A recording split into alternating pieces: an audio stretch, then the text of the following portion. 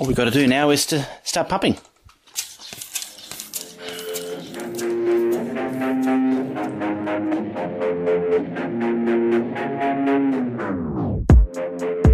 What is going on, everybody? Welcome back to the Fully Inflated Football Podcast.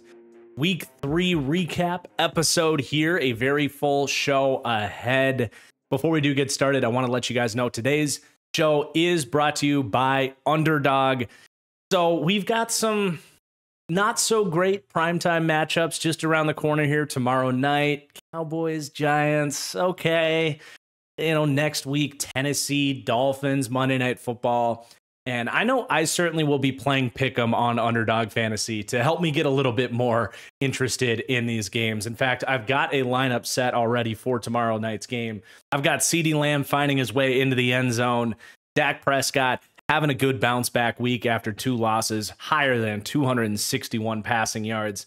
Jake Ferguson back into the lineup, looking good last week, flexed down to higher than 3.5 receptions.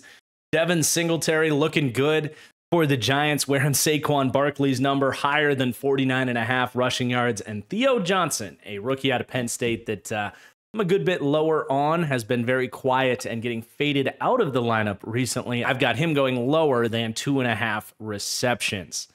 And this lineup pays out 6 times your entry. Just a great example of how these can help you keep you glued to your seat. Even if this isn't a great game, you'll be sitting there to make sure Theo goes all the way through without getting that 3rd reception. I love getting able to play these pick'em slips on Underdog Fantasy. And right now, if you sign up using promo code TFG, they will give you a bonus match up to $1,000, and you will support this podcast and my channel in the process. But with that, we've got a very full slate of Week 3 action to recap here today. And I want to start where the week ended up, with the Commanders going into Cincinnati and not just winning 38-33 in a shocking upset, but the Jayden Daniels breakout primetime performance. My goodness, what a night for Jayden and Commanders fans. 2 straight weeks without a punt. Again, they put up 38 points in a victory in this game. Genuinely one of the best quarterback performances you'll see this season. In fact, it was so good that I emotionally tweeted that it is one of the best quarterback performances you'll ever see. Probably a bit hyperbolic from me there. I didn't see that the stat line, it felt like watching this game, he had 400 passing yards and was 35 of 38. It wasn't quite that much. It ended up being 300 passing yards, 21 completions, something like that. But just a monster night for the Commanders and especially Jayden Daniels and Commanders fans too. Like, they have been through it. So just they're riding the absolute high of highs this week. And I've been saying it on Twitter, on X, that it already feels like I'm going to be wrong about my pre-draft take on Jayden Daniels. Not necessarily that I hated him or wrote him off or anything like that. He was my QB3 in this draft. I had a 1st round grade on him. I went back to what I said on him in the deep dive to see just how big of a hole did I dig myself on Jayden Daniels. I did say, with development, he has a chance to be a great quarterback, which was an encouraging reminder to myself to be like, yeah, I didn't go all the way in on hating him, but I did say that the Commanders were going to regret not taking Drake May, and that really surprised me.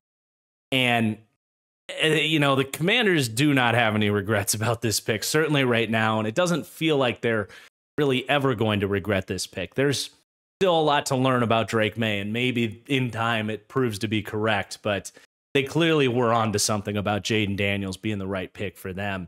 And really where I feel the most wrong about Jayden Daniels is how good he's been quickly. I thought he was going to struggle in his rookie season. Really, it's not just how good and how quickly he's been good for Washington, but the other area where I feel like I was off on him is the areas of his game that he's been good and how he's been good so far in the NFL. My big weaknesses, my big knocks on Jayden Daniels coming out were at LSU, he didn't attack the middle of the field. He would survey his reads, but he would consistently have those open pass ups at LSU where there'd be a wide open dig or crosser right in front of him, and he would just gloss right over it, oftentimes take off and run, or just throw it deep to Malik Neighbors. That was another thing, was the surrounding talent was just so good. It was hard to give him all of the credit for what happened at LSU. But even when he did throw the middle of the field, oftentimes he would throw it late, and the safety would come crashing down, break up the pass. I was afraid that those were going to turn into interceptions at the NFL level. But here, really to start his career, and I think we saw flashes of this in the second half last week against the Giants, where I did give him praise for it. But all game against the Bengals, he was just a surgeon from the pocket, picking apart the middle of the field. It's like he's completely developed, or would be a case of LSU just wasn't asking him to do those things, yet he was actually capable of doing those things. I would more so argue that, as I've pointed out, like, he has crazy work ethic, and he's just figured this out rather quickly. Yes, in a different offense, because Cliff Kingsbury's offense is very predicated on those leveling concepts, attacking the middle of the field. And that was a worry for me with him coming into this offense. And it's been a strength of his game. And that's a big reason why I'm kind of ready to come out after 3 weeks and be like, I was wrong, because it's the specific weaknesses that I was worried about with Jaden have been maybe the best part of his game so far. And that's just so shocking and commendable and exciting for Jaden Daniels, because that raises the floor of all of this. On top of that, by the way, he is not making mistakes. He's not putting the ball in harm's way. Not that that was something he did at LSU, but look at Bo Nix. He didn't do that at Oregon, and he's been putting the ball in harm's way in the NFL. Jaden Daniels is not doing that.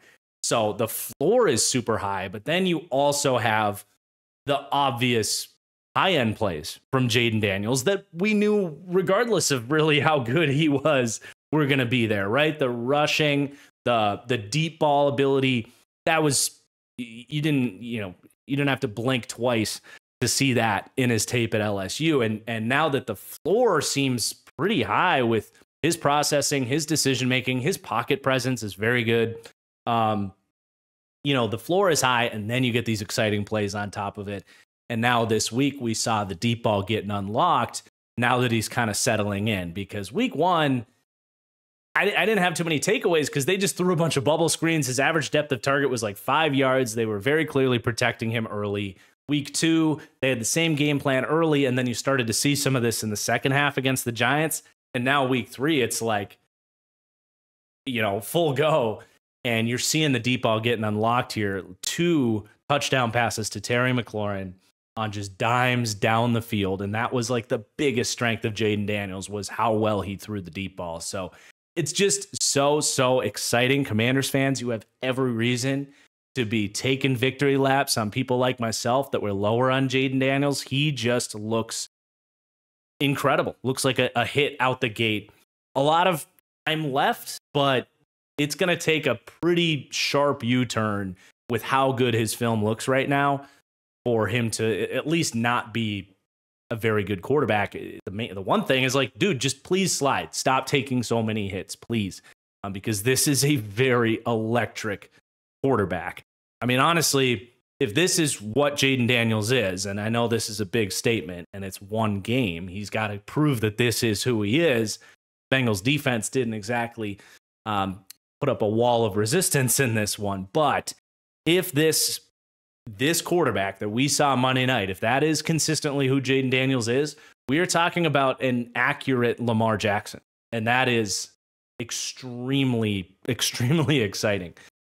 So just what a night for the Commanders. And the team won, right? They're 2-1. Their season is like interesting. I'm not just wrong about Jaden Daniels, but I had them as my first team in the deep dive series, right? Like, I thought they were going to stink, but as we know, when you get quarterback play like this, you're going to win some football games. And they had some other players stepping up in light of this too.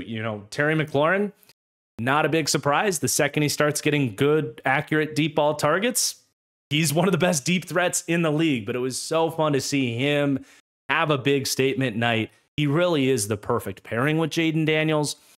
Because I do think McLaurin is one of the 4 best true deep threats in the league. The Willie Mays over the shoulder catches, the ability to moss defenders, the speed to get open deep. He is a really special vertical threat. That was on display. Really fun to see that. And he could have even had even more. The one sort of like meh drop back from Jaden Daniels was he was trying to hit the deep cross to Terry McLaurin. He was wide open, broke the safety's ankles, like wide ass open. No one within 20 yards of him down the field. And Jaden Daniels was a second read play. He's kind of getting hit while he throws it and couldn't quite get it out there accurately, at least. I think he did actually end up overthrowing it, kind of overcompensating for the hit. But, not the end of the world for Jaden Daniels on a night like that when your worst play is something like that. So, the point is Terry McLaurin could have had even more in this game. And it's just great to see, man. He's one of these guys that has been through the ringer in terms of bad quarterback play. And then also, like, the offensive line looks really good. Sam Cosmi gets that big contract extension, an absolute monster in this game. And then the running back duo, super underrated running back duo in Washington. The run game in general is working, and that's something we figured was going to be there, because if Cliff gets credit for anything, he did have a good run game with Kyler Murray and the threat of the quarterback's legs in that offense in Arizona. Jaden Daniels, very similar in that way. So we figured the run game would look pretty good, but what we didn't really figure, especially, was that Austin Eckler was going to look this back. And Brian Robinson is just an underrated running back. He is a stud. So they have a very good running back duo doing some work on the ground too. So, Commanders' offense is fun, man. And I don't even really have much to say about their defense. They are going to be going through a developmental season on that side of the ball as Dan Quinn tries to figure out who are going to be the building blocks moving forward for that unit. This year was all about Jaden and making sure the offense is working. And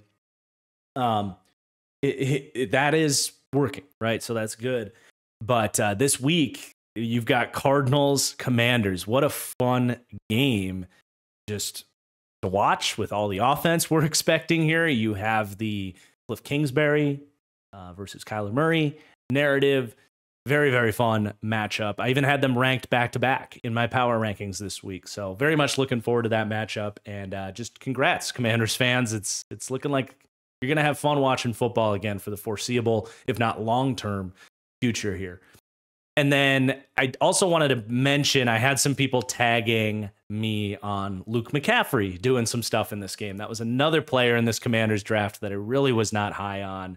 Thought they overdrafted him. He got involved. He had 3 receptions in this game. Some Commanders fans are trying to take victory laps on me. So I went in and watched all 3 of his targets in this game. I mean, it's good to see him making himself useful, but look, if I catch myself being wrong on a draft take, I think I've shown I'm happy to admit that. But I don't know, man. He got lost on a late in the play on a crossing route where Jaden Daniels found him late in between zones, and then he caught 2 underneath passes. Again, good to see him making himself useful, getting out there on the field. Still looks pretty slow to me. I'm definitely not ready to apologize for not liking Luke McCaffrey. We'll see. We'll continue to monitor that. But I did want to bring that up because a lot of Commanders fans were tagging me on that one. But let's talk about the Bengals. Unfortunately, we got to talk about the Bengals. Like, bro, what the hell, Cincinnati? The defense. I thought higher of Anarumo to get this defense straight. The changes they made with the safeties, I thought they had the linebacking core, a slot corner like Mike Hilton, enough pieces on the D-line to at least have a serviceable, well-coached defense, right? Like, I'm not asking them to shut teams out. Just keep teams to 20, 24. In the case of this game, 28 points. Find a way to get a stop against a rookie quarterback. They couldn't do it. And they haven't been able to do it this year. This defense has looked putrid, with the exception of getting up for the Chiefs. But And even in that game, it's not like their defense was shut down. They just played okay. And Trey Hendrickson played out of his mind in that game against a rookie tackle. But the D-line is doing nothing for them. They continue to miss a bunch of tackles. They look slow. They're missing tackles. The secondary is not playing well. And Luanarumo is not doing anything schematically to like mix things up and elevate these guys either. So it's just a disaster. And it's like, man, what a fall off for Lou, where it went from 2 years ago when they had these great playoff runs. He felt like a potential head coach candidate, one of the best defensive coordinators in the league. And now it's like, I don't know, man, like he can game plan against the Chiefs, but is he going to be out in Cincinnati after this year? And I know the offense played well, but I don't know about Zach Taylor either, man. I've never felt great about him. These slow starts, like, yes, the offense looked pretty good, but he's also responsible to get the team prepared. Like, they skipped the preseason. That's his decision. This is the third year in a row where they've come out and just put themselves behind the 8 ball immediately. And do or die this week in Carolina, Andy Dalton, a chance to end the Bengals season. What a storyline that would be. It's a major, major concern for Cincinnati. And what a disappointment for a team that I really had hopes for this year. Offense did their thing, though. That's good to see at least. But let's go ahead and move forward to the other Monday night game. I want to call out Jeff Schwartz because I like Jeff Schwartz, former offensive lineman. He's an NFL analyst. Great Twitter follow. But horrible take, Jeff said, nobody wants 2 Monday night football games. The fuck we don't. Yes, we do. I love doubleheaders on Monday nights. What would you rather have 10 games on noon at Sunday that you can't pay attention to? Like 2 TVs, 1 game on each. 1 game at like the timing of it makes sense where the first game's hitting halftime just as the other game's kind of just getting started. It's perfect. So huge L, Jeff Schwartz. Anyway, loved Monday night. And this game was fun too, at least for one team, being the Buffalo Bills. But a lot to talk about in this one. Let's start with the winning team, the Buffalo Bills. Just what a tidal wave this offense feels like right now. They just feel unstoppable, and they've felt unstoppable all season long.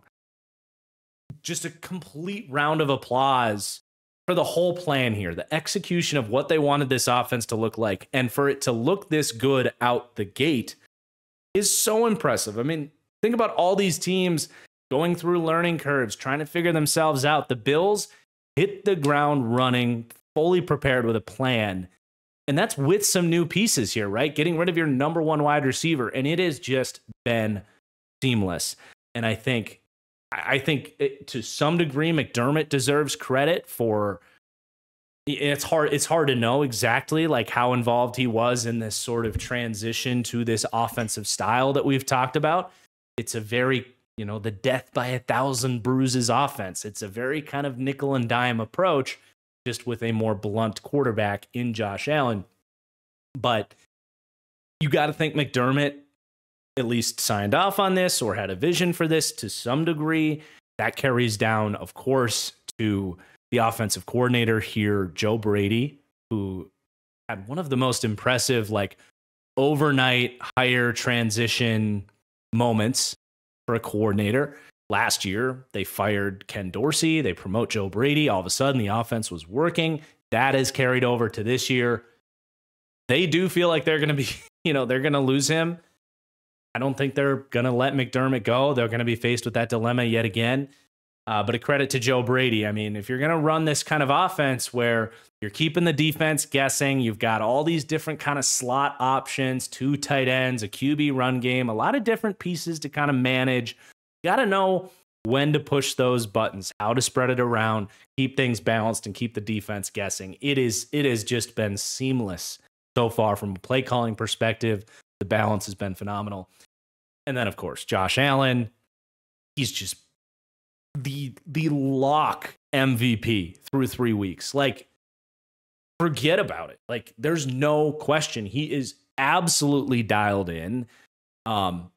0 passing mistakes in 3 games. That's been the beat on him, right? Like ESPN is probably crying internally right now because they can't run segments about how Josh Allen threw a stupid interception last week. It's been the complete opposite. No quarterback has been more surgical, taken better care of the football, made the right reads more consistently than Josh Allen.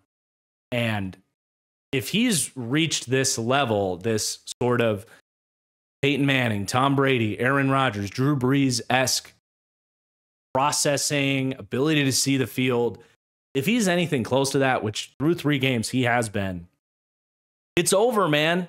It is over because this dude's physical tools. I was reminded in the podcast last week, I said that I'm on the record saying Josh Allen is the most physically gifted quarterback in the history of the NFL. I did completely forget that we have Anthony Richardson now. Just full disclosure, that's what happened there. I still believe Anthony Richardson has more physical gifts in terms of size, speed, strength, arm strength, all that.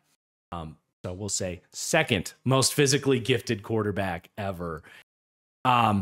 You put the mental of this now with the physical of this, and we're seeing the results, right? I don't know the answer to stop what they have right now because they're hitting you from every different angle through the air with the run game as well because they have the QB run game element. They have an explosive run game because James Cook can gash you, but because they're spreading you out so much, there's so much space for him to get these runs. And the offensive line has been a strength too. So it's just been wild how good the Bills look. I put them number 1 in my power rankings this week for a reason. So just a total round of applause for the Buffalo Bills offense, and their defense looked great in this game too. I shied away from giving McDermott and this defense too much praise for the Dolphins game because to me that game felt a lot more like the Dolphins just shooting themselves in the foot, but not in this game. I mean, they went out and were just flying around, man. Like just team defense was on full display in this game. The coverage on the back end, that is where McDermott has been. I think that's where you see the best of Sean McDermott is his ability to keep these secondaries playing at this level, even when they're losing pieces and have guys changing teams and rookies coming in. Like their communication in this split safety, zone heavy defense is really impressive. And I do think McDermott is excellent at communicating the coverage responsibilities to these guys in the back end. It allows them to play smart and play fast. And in this game, the coverage was really good. Christian Benford, by the way, it's not just the coaching. Christian Benford, I think, is emerging as a star corner. I've been very hesitant on the 6th round pick out of Villanova that had to kind of beat out Kyrie Elam. He might be their best defensive player right now. I mean, Rousseau's having a good year. Ed Oliver's Ed Oliver, but, with Milano out, Teron Johnson out right now, you can make a very strong case that Christian Benford is their best player and entering star status. So I wanted to give him credit as well. But yeah, I mean, this defense is impressive. We mentioned the communication, the coverage on the back end, but they also historically have been very good against the run, and they do that by living in nickel and playing too high coverage. So that does require very smart linebackers, good coaching, good gap discipline, and they're very good there too. So I will, Bills fans, give Sean McDermott his full praise this week. I'm going to back off on the McDermott hate. That's looking like a bad take of mine that this was going to be his last year in Buffalo. That seems very far-fetched at this point. So just everything's firing full cylinder right now in Buffalo, and they play the Ravens this upcoming weekend. What a fun game that's going to be. But let's talk about the Jacksonville Jaguars.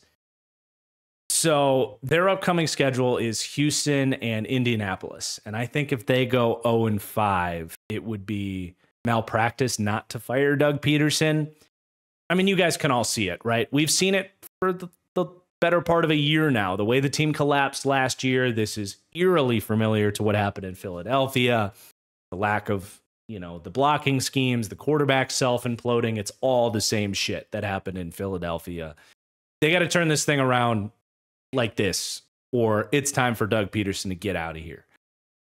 And it just sucks because, well, I was going to say it sucks because you have Trevor Lawrence, but even Trevor Lawrence isn't playing well. So it just all sucks, period. Like, we all feel your pain, Jags fans. It does not look fun to be a Jaguars fan. And it comes back to Trent Baalke to, in this game, the offense struggled, of course, but the defense was maybe even worse. And that Trent Baalke built defensive line was nowhere to be found. Absolutely nowhere to be found. And the Bills' offensive line deserves credit, but Trayvon Walker,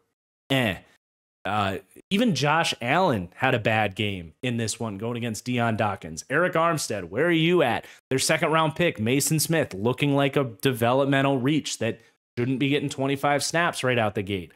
Like me and pretty much every draft analyst kind of said on that one, right? The D tackle, Hamilton, who they're paying. None of these guys did shit. You're putting way too much pressure on a poorly built secondary, which can question their moves back there as well. Yeah, it's just a disaster, man. There's no way around it. Really hard to see, but you also got to put some blame on Trevor Lawrence. Or not even necessarily blame. Like, I don't know how many quarterbacks are going to save this situation, but Lawrence himself is not playing well, and he's not helping the situation look better. The inconsistency from a processing and decision-making standpoint is frustrating. But in this game, it was like, when it was still a ball game, the missed throws that cannot be happening with Trevor Lawrence. Are inaccurate passes hurting his performance? The idea of Trevor Lawrence is he's got the golden arm, right? This dude has elite arm talent, and you develop the mental side of things, and you're going to get a great quarterback. If he's not putting the ball on his receivers, and this has become a recurring issue at this point, is accuracy, inconsistency with him. It just drops the floor on him so much. And in this game, they're trying to drive, they're trying to match the Bills' offense. They are doing that early in this game, and he's trying to throw a back shoulder on 3rd and 8 to Gabe Davis, I think. But it's like, it's not even catchable, right? It's a decent look. If the ball was thrown accurately, you technically would have put the ball in a spot where it was either going to be Gabe Davis or no one else towards the sideline. It was good coverage, but that's what these great quarterbacks do, right? You put the back shoulder on the guy. He just puts it 3 yards out of bounds, and Gabe Davis has to drift out of bounds to try to catch it. It's like, dude, it's a big 3rd and 8 in a big spot for your winless Jaguars team. Like, make the damn throw, put it on him. And then the interception to Damar Hamlin. I mean, whoever had that tweet that was saying Trevor Lawrence became the first quarterback in NFL history to throw an interception to someone who has died. Yeah, that was tweet of the year right there. That was incredible. But just lean pocket, wide ass open over route, and he sails it 10 yards over, was it Christian Kirk's head, and it gets intercepted? Like, dude, you can't be doing that. And then you take that and put it on the context of what we said coming into the year, where we looked at last season, and he was coming off a great sophomore campaign, right? And last year, I mean, he got the contract extension based on his sophomore season, and the fact that he had this 4-minute cut up of all these plays where you could string it together and be like, look, the process is so good. He's just like a millisecond away from connecting on all these big plays. And some of them were like Calvin Ridley just not catching balls he should catch. You can't say this about every play in that cut up. But I do think now that we're seeing the accuracy stuff and the way he's throwing some of these balls, it's like, is he just not hitting his mark on these? Like, yes, he's very close to hitting these guys, but you do got to put it on your receiver. That's his job, especially as this $55 million quarterback. So I mean, that just puts a whole nother like wrinkle in this entire Jags situation. Is it's one thing if Trevor was playing well and you could say, all right, well, let's blow it up. Let's try this again with Trevor on this fresh contract. Kind of like what the Chargers have done with Justin Herbert. It's a whole nother thing if the guy's not playing well, right? Because then it's like, well, we'll start over. We'll try to build around Trevor, and then we'll find out if Trevor can play well. They're in such a shitty spot right now, and it just sucks. It's really hard to watch. So, and I don't see this stopping anytime soon. Like they feel like they're in free fall at the moment, but things can change quickly in the NFL. We shall find out.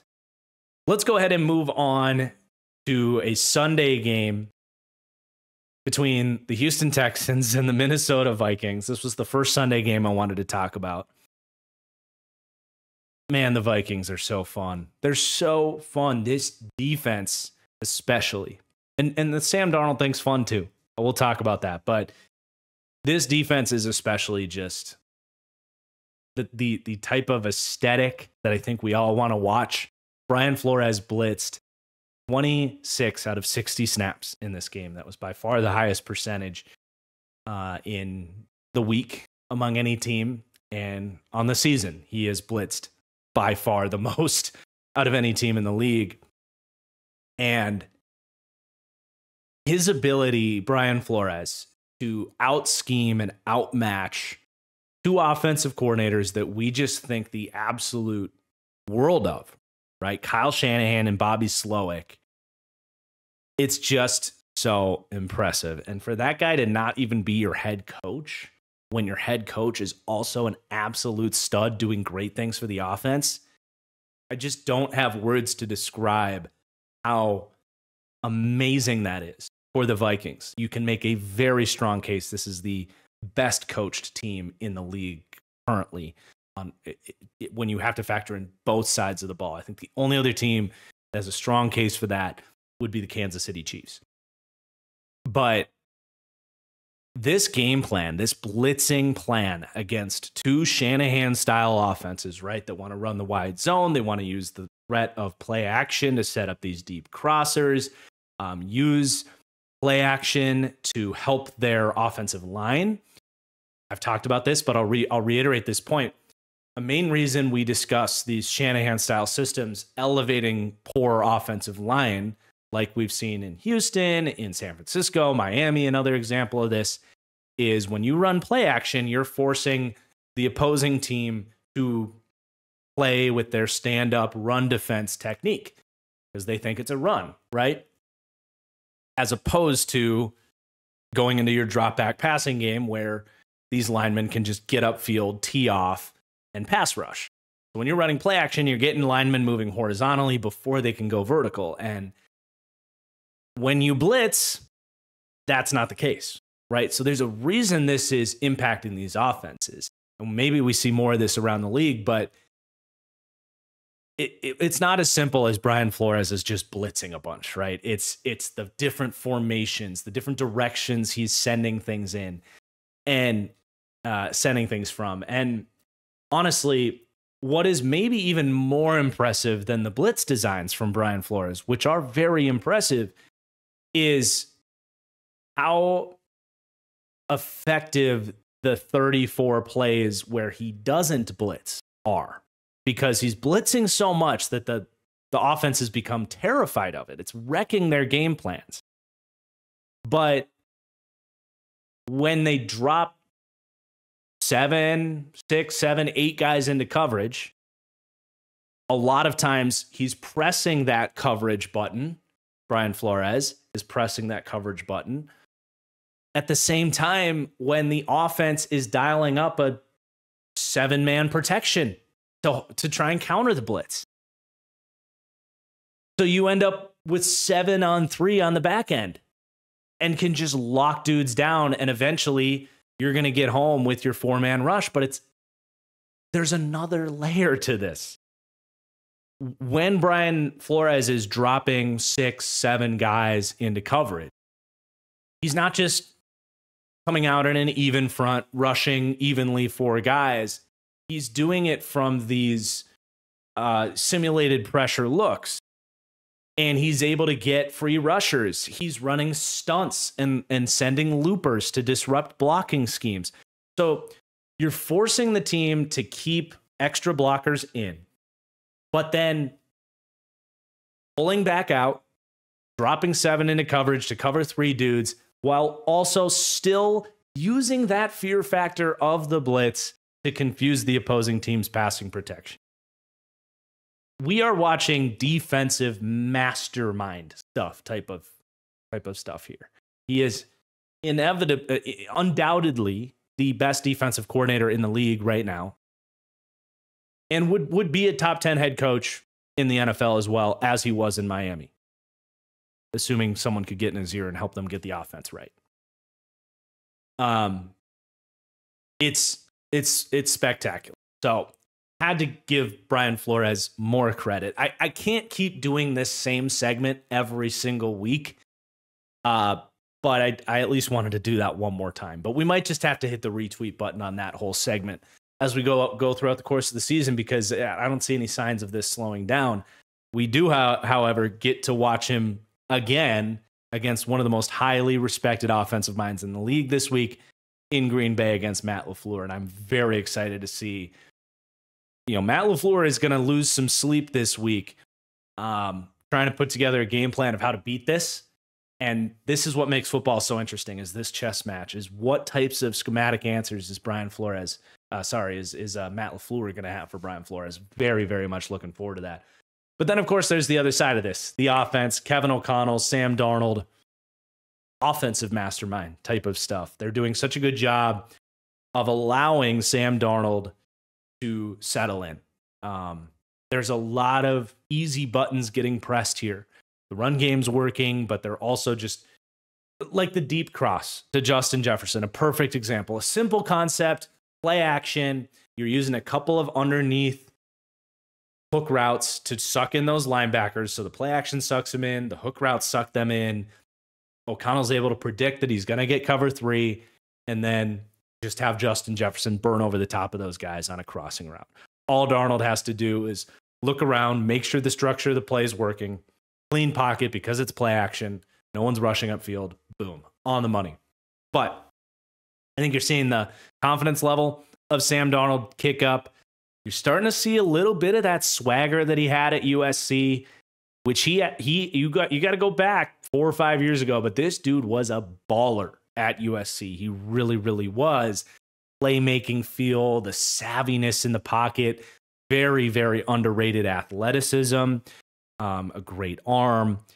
And that's, I think, the most impressive thing about Sam Darnold so far is the thing that he's always been praised for has been a thing here, and that is the great arm talent and the elite ball placement that he does have.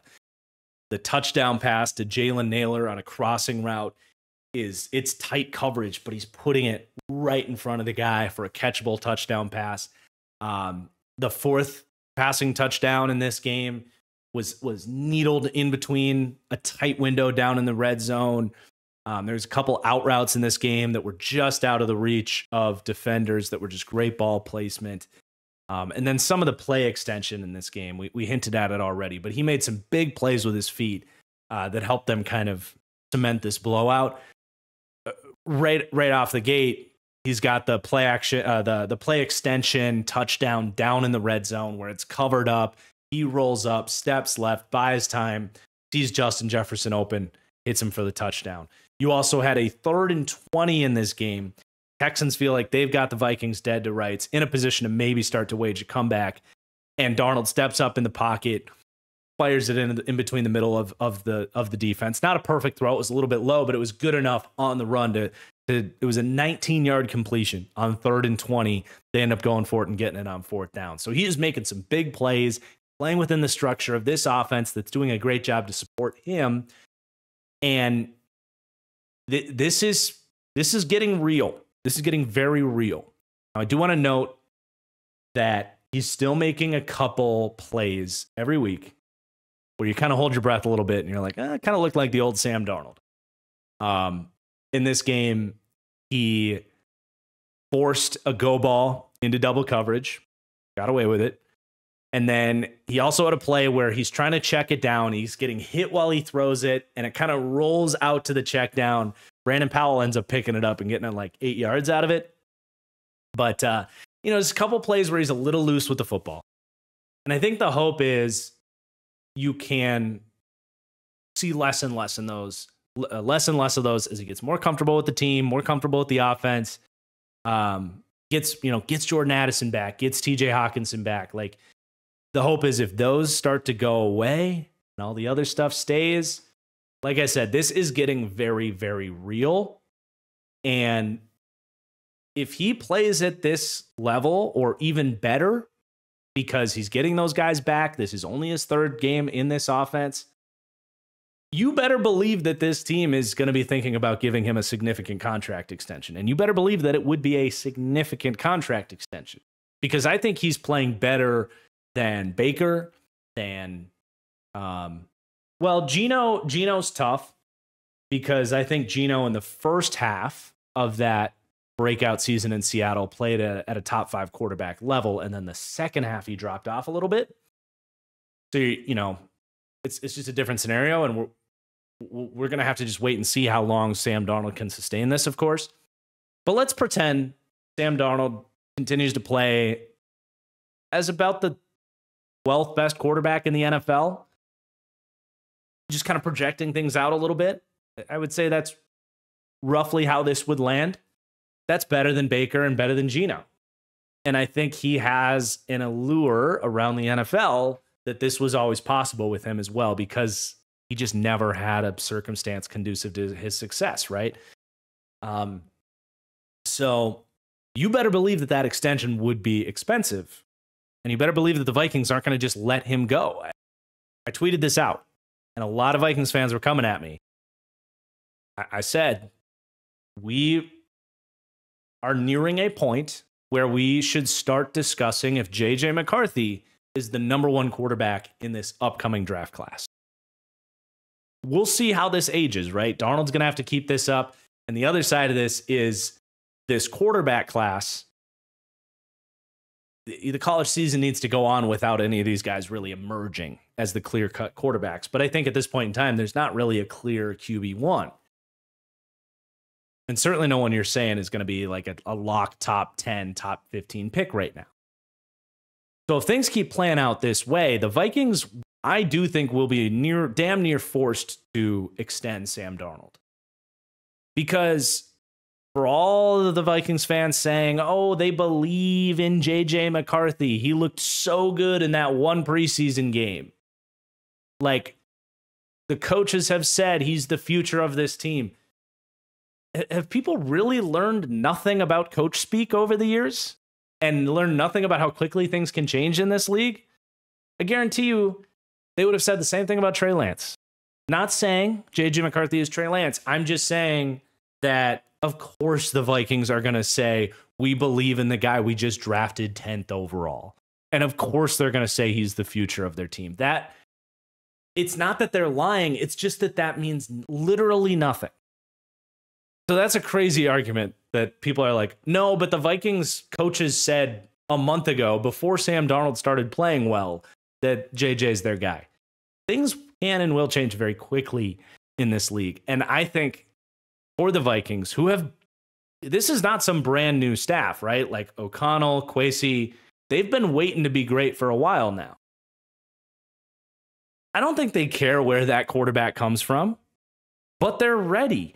And they are not going to go through a whole year of Sam Darnold playing well and then let him walk at, he's 28 years old. He's not that old. He can very realistically have a 10-year window of success in Minnesota if this continues. Again, I have to keep making that point. I recognize that Darnold has been a streaky bad quarterback in his career, and that guy could come back. We're just having this conversation in the lens of what if this continues, because he does look better than he ever has in his career. You better believe the Vikings are going to be giving him probably a 3-year. It would be north of what Baker got, because the QB market just jumped up with all these extensions. So it would probably be a 3-year, 140. What would be like 46 a year times 3. 138, 3-year, 138 million with like the first year guaranteed, the second year like half guaranteed, and the third year not really guaranteed at all would probably be the structure of this. And if that's the contract they're going to give, they're going to have two options with JJ McCarthy. They can Jordan Love him, just sit him, let him develop, and let the Sam Darnold thing play out. That's a good avenue. Or let's say they have an 11-win season. They feel really good about this team. Let's say they look at next year as a year they can take a big leap and be a legit Super Bowl team. You don't think they'll be tempted after they just gave Sam Darnold that contract to be like, you know what? There's no quarterbacks in this draft. The Titans have the 7th pick. They're willing to do a first, they're willing to move that pick in some regard. You'd probably have to give something back. I don't think you're going to get the 7th pick in the draft for JJ McCarthy. But let's say they're able to get a high-end corner prospect or a great pass rushing prospect, something like that, a Mason Graham to put on this team. You don't think they'll be tempted by that? I think they absolutely will. And this is, it's very similar to the Niners with Trey Lance in that they didn't really care where that great quarterback came from. All they cared was that they got one, right? In Brock Purdy. And they moved on from the guy that they gave up 3 first-round picks for and spent the 3rd overall pick or 4th overall pick, whatever it was, on Trey Lance. This is nothing compared to that. All they did was spend 1 first-round pick on him. People were like, they traded up for JJ McCarthy. They're not going to just sell on him.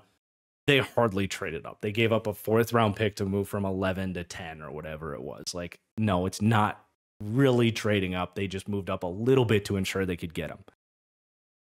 That is nothing. And if you turn around and flip that into a great first-round pick the next year, everyone's going to applaud you for it, right? So this is a real conversation. I really think it is. And Vikings fans are just dismissing it. I'm like, I don't know, man. It's very, very fascinating, though, and I'm glad we kind of hit on it. We'll see where it goes. I mean, Darnold's got to keep this up if any of this is going to come to fruition, right? But let's talk about Houston. I'm not going to dog on them. I'm not going to pile on. It was not their day. They clearly were not prepared. They did not have a good game plan for a very unique defensive scheme. If they run into this again, they're going to have to be more prepared to beat the blitz. Beyond that, I'm not really going to panic. I think it was just a bad day at the office on the road. By the way, in a home environment, people that have been following the podcast, how long have I been saying the Minnesota Vikings underrated, like top 3 home field advantage in the NFL? They had a sequence of events where the Texans had 3 false starts, killed a drive. And then you have also they're like teeing off on the silent count. There's a play where Jihad Ward is lined up as a 3-tech, sees the center do the, ass tap thing, gets ready for the snap. And he's past the center as the ball's getting snapped, like times it up perfectly. Like that is home field, baby. But anyway, a very tough road trip for the Houston Texans. Everybody wants to blame the quarterback in a game like this. I don't think Stroud was particularly bad. I saw a YouTube comment from the power rankings of like, how are you not saying Stroud played poor? He threw 2 picks. And I'm like, well, one got tipped. Like he had bad luck on a tipped interception too. Like that is just bad luck. And then he in the 4th quarter, down by 3 scores, he forces a ball that he probably wouldn't normally throw and it gets picked. So I'm not going to look too far into those 2 interceptions. I think this was more about like they just didn't have a good game plan. They got out coached. They got caught off guard. They had a bad day at the office. I don't think the defense was horrible. It's a good Vikings offense. Darnold played well, made some tough throws. I'm expecting the Texans to bounce back. So I don't have too much to say on the Houston Texans side of things. I think this is a burn the tape game. If some of this stuff continues, we'll revisit it, but I think they'll bounce back. Okay, next up, we have the Baltimore Ravens at the Dallas Cowboys. What looked like a blowout early, and then the Cowboys kind of storm back. They give the Ravens another scare, just like they had last week. Ravens fans, I think, had a heart attack because this has been the theme on them. And you don't love to see it, but they did put the game away very late. in this one. They botched an onside kick to allow this recovery to happen. It's like always something new with the Baltimore Ravens, but overall a very good day for Baltimore. And I will say, so great game plan to identify Dallas and their weakness, right? That Dallas has proven that they cannot stop the run. But a great job by Baltimore to be like, actually have a plan offensively. That's been something I've been looking for with the Ravens.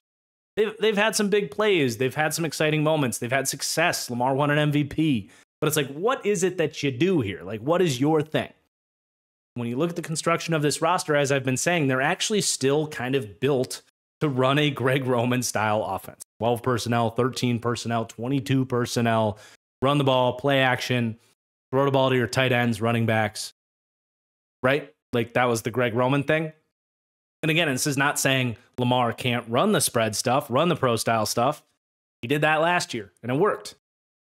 But they haven't continued to add upon that. All they did was let the offensive line get worse. So dropping back 45 times a game and letting Lamar beat you from the pocket is going to be harder for them because of the construction of this roster. So they come out and say, yeah, okay, Greg Roman's not here, but let's kind of go back to our roots a little bit. And this week, I looked these up. They were in 22 personnel, which is 2 tight ends, 2 running backs, or in the case here, obviously, a fullback being, I almost said Zach Sealer. That would have been, could have seen that, but Patrick Ricard. So you've got 22 personnel, 13 out of 16 plays, so almost 25% of the time. They were in 21 personnel, which is Ricard, a running back, and a tight end. 16 out of 60 plays, so over 25% of the time. And they were in 12 personnel, which is going to be 2 tight ends, which was either going to be Andrews and Likely, or Kohler and Likely, or Kohler and Andrews. They have 3 tight ends. They were in that 11 times out of 60. So just 19 out of 60 plays, less than a third of their snaps, they were in traditional 11 personnel, which is what they would have been in much more often last year. They were the third least in 11 personnel this week behind Miami and Pittsburgh. So they came out and just loaded up, ran the ball. They had 274 rushing yards. They dropped back just 17 times out of 60 plays in this game, just 15 pass attempts for Lamar. Wide receivers saw just 10 targets. It wasn't a Greg Roman offense. It wasn't the same plays, right? But the same approach where we're just going to beat the shit out of you. And lean into that being the strength of this roster, because it really is offensively. The depth they have at tight end, plus one of the best fullbacks in the league, plus Derrick Henry in the backfield, plus the threat of Lamar, who is at his best as a passer off of play action, attack in the middle of the field. That's an identity that they can have that I think will work more than just on Dallas. And that's where I'm especially curious here. Was this just a weekly game plan? Hey, Dallas can't match us. Next week, we're going right back to 11 personnel. Or are they going to lean into this? I'm very curious to see against the Buffalo Bills what the plan is here. The Bills are a team that wants to live in nickel personnel. They're beat up at linebacker. Can they do this again? Or are they going to kind of go back to the Lamar drop back stuff? A big, big thing to keep an eye on heading into next week. I want to shout out, though, Charlie Kolar again. Getting used here, 26 snaps in this game. He had a big catch and run, and I thought he was blocking his ass off. And Kolar was one of my favorite draft prospects. Someone, I mean, if you lined up like the 10 guys, my 10 absolute my guys that I was way higher on than consensus, I had maybe a second to a third round grade on Charlie Kolar, but he was close to a top 50 player in that draft class for me. And when the Ravens got him, I was like, the meme of the blonde girl that's like, that was me with Charlie Kolar, because I'm like, on one hand, the Ravens do develop tight ends extremely well. And I think we saw some development from Kolar as a blocker in this game. That was not really his thing coming out of Iowa State. But on the other hand, it was like, man, he's never gonna play because they have Mark Andrews, Isaiah Likely, who was drafted. Kolar might have been drafted before Likely, but Kolar was hurt, and Likely, kind of broke out as well. So anyway, and then Patrick Ricard they use as a fullback, and they'll even put him out as a tight end at times. But in a game plan like this, you'll get Kolar rotating in as a quasi starter. So really excited to see him show his explosiveness through the air. Just one catch, but I think they can do more with him there. And then the blocking as well. Really fun dude, fun player. 6'7" with 6'7" athlete with speed. I'm not done believing in Charlie Kolar. We're just starting to see the first of him, I think. And then the Ravens defense played really well as well. They gave up a bunch on the comeback trail from Dallas, but a really strong start. They've been good really the last couple of weeks, other than, the comeback against the Raiders too. As for Dallas, it's like nothing new to see here. They're getting ran all over. It's a tired narrative at this point, but I think Cowboys fans are tired of it. They don't have any answers. I don't have any answers for you. That's above my pay grade. That is Mike Zimmer's job to figure out how to stop the run. Mazi Smith has not been as advertised. He's been so disappointing based on what he did in college and what he was supposed to be. I don't know. I don't understand what's going on there, why he's just a non-factor, a liability really against the run. He played a bunch in this game and could not get off a block. And then Demarion Overshone, look, Cowboys fans, I know you like him, and he could be a really fun coverage linebacker someday, but until the rest of this run defense gets better, if they're asking him to play the run like they're doing right now, it's going to be ugly, and it has been ugly the last 2 weeks for Demarion Overshone. He's not the answer to what their issues are. They thought maybe Maris Luafau was going to be that guy. I don't know. I counting on him was interesting, to say the least, from Dallas. Thought that was a massive reach. But I just don't have great answers there defensively for them. It's an issue. Teams that can do this, the Saints, the Ravens, come out in heavy personnel and just gash you. They're going to be able to do that against Dallas, I think. They're going to be a very matchup-dependent team until they can prove otherwise. Offensively for Dallas, they fell behind early. I don't think Dak had a good game. I don't think he had his worst game. Wasn't very sharp early. Got better as the game went on. They're trying to find out who else is going to step up in this offense. And honestly, in this comeback, they had some guys make some plays. Devontae Turpin, Jalen Tolbert made some catches down the stretch. The fullback, Hunter Lepke, was like dynamic in this game. But are any of those guys going to be consistent options for them? They tried to get Brandon Cooks going. He, again, was kind of bottled up. So it's good to see them get some plays from guys, and great to see Jake Ferguson back in the lineup. He's really good, man. I really like Jake Ferguson. He made some really nice catch and run plays in this game. And maybe that's enough to just have DD and Ferguson, and the game plan's a little different without getting gashed on the ground against a different team. But again, I don't know. I don't know if they can avoid that game plan too much, because the book is out, right? Like, if you run 12 personnel and just run right at these guys, they don't have an answer right now. And until they can find one, Dallas is going to have a hard time, like, even making the playoffs this year. I think they'll bounce back Thursday night against the Giants, but I don't think that is an answer to their questions, just beating the Giants. All right, let's go to our next game here. The New York Jets, Thursday Night Football, playing the New England Patriots. I'll just get New England out of the way. I just don't have really anything to say about them. Rough night. Honestly, I just don't have a positive for New England. I'm sorry, Patriots fans. I know you want me to come out and have some take. I just don't. Like, the offensive line is horrible. Jacoby is Jacoby.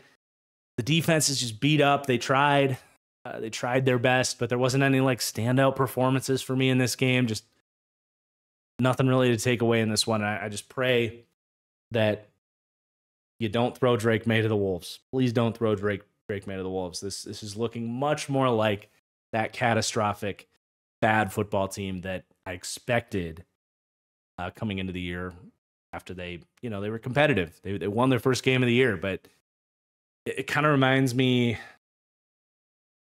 I'm not going to be able to think of it. There was a team recently. It might have been the Jags. I think it might have been the Jags, yeah. When they ended up getting Trevor Lawrence. I think they won their first game of the year against the Colts and then ended up going like 1-15 or something. This kind of reminds me of that. But this night was all about the New York Jets. And I'll go kind of quickly through this because this was a week ago at this point.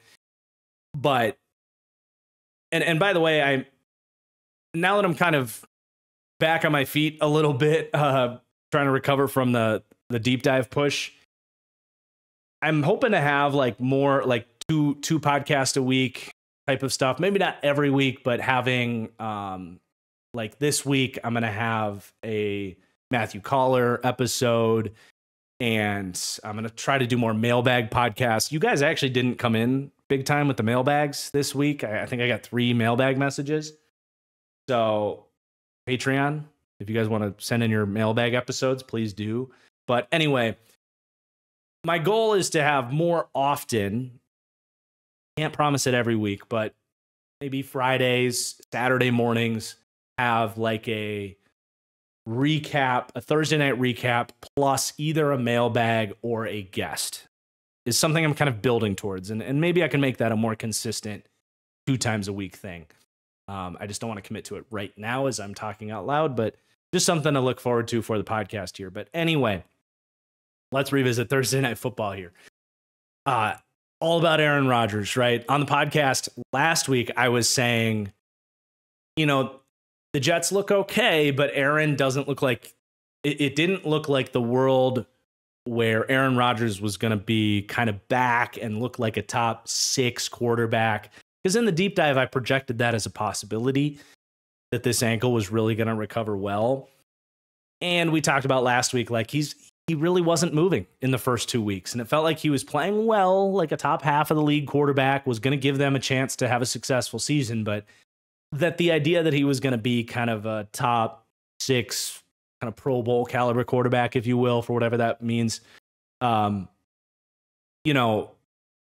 possibility felt like a long shot, certainly, if not was being completely written off.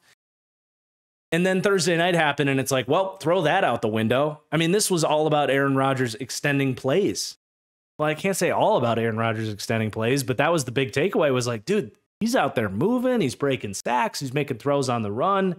Looked like maybe 2020 Aaron Rodgers, MVP Aaron Rodgers. Huge news for the Jets to see him trusting the ankle and doing that kind of stuff. Because, the defense played well in this game against a measly Patriots offense. They played better last week against the Titans offense. I don't know how impressive that is, how much to take away from that. It doesn't, to me, at this point in time, feel like this is going to be a top 5 defense. I still think they're a good defense, but the Hassan Reddick situation is getting weird. Aaron Rodgers is like taking shots at his agent / him. I don't know if you guys saw that on the Pat McAfee show. I saw the clip that they were like asking Aaron, what did you think of the article where the person wrote that the Jets locker room is like a disaster before the year? And Aaron's answer was, sounds like Hassan Reddick's agent or former agent may have written that. It was like, so do they just hate Hassan Reddick because he's not playing for them? I just don't know where the hell that's going to go. And I think that's a big deal with Jermaine Johnson out for the year. Like, that pass rush is a big part of that defense. Now, Quinnen Williams played better this week, and they still have a great secondary, and Robert Saleh, like, they're going to be a good defense. But are they going to be this top 3 defense that only needs an average offense to be a Super Bowl team? the script seems like it's kind of flipping on the Jets, where they maybe, if they're going to win a Super Bowl, they kind of need Thursday night's version of Aaron Rodgers, where teams don't have answers for him because, as I mentioned, it wasn't just the play extension where he looks so good. He has been surgical. He's been picking teams apart. This idea that the play calling was going to feel way better with Aaron in there, just kind of running his offense. That's coming to fruition. Not that this is like great play calling or anything, but they've gone from 32nd in offensive play calling to maybe 18th. And that's helping the offense there. Pass protection's been great, but like what I'm getting at here is it's feeling more like this is going to need to be maybe top 10 on both sides of the ball, or top 6 offensively and top 15 defensively. But the thing is, with Aaron playing like this, that is feasible. I really think it is, especially when Allen Lazard's actually playing well. You've got Braylon Allen and the run game looking like a factor. They're getting Mike Williams involved more and more every week. And another thing, too, is the Garrett Wilson-Rodgers connection. You got to remember, these guys they've only played 3 games together. Like, that should only get better as the year goes on, and they're very close. They're very close on some of these back shoulders, some of the timing throws. Don't rule that out on being a more dynamic connection as we move forward. It's very rare for Aaron to just click with a wide receiver like that. It has always taken time, but they're close, and he's trusting them. So, that throw, by the way, for the touchdown. Ooh, what a dot. Anyway, the script is flipping a little bit on the Jets, but in an exciting way, and excited to see where this goes. I think that's all we got. Yeah, that's all we got for the Thursday night game. So next up, I have the Bears-Colts battle. A low-scoring game that opened up late. Final score, Colts 21. They get their first win on the year over the Bears. Let's start on the Colts side of things, the winning squad here. I love the tweet that said, Anthony Richardson can make throws that 99% of NFL quarterbacks can't make. The 1% being probably Josh Allen, maybe Patrick Mahomes. But he also can't make throws that 99% of quarterbacks can make. And that is just such a true overall statement of what the Anthony Richardson experience has really been in the league so far. It was there last year and it's been there this year. Just ugly overthrows in this game.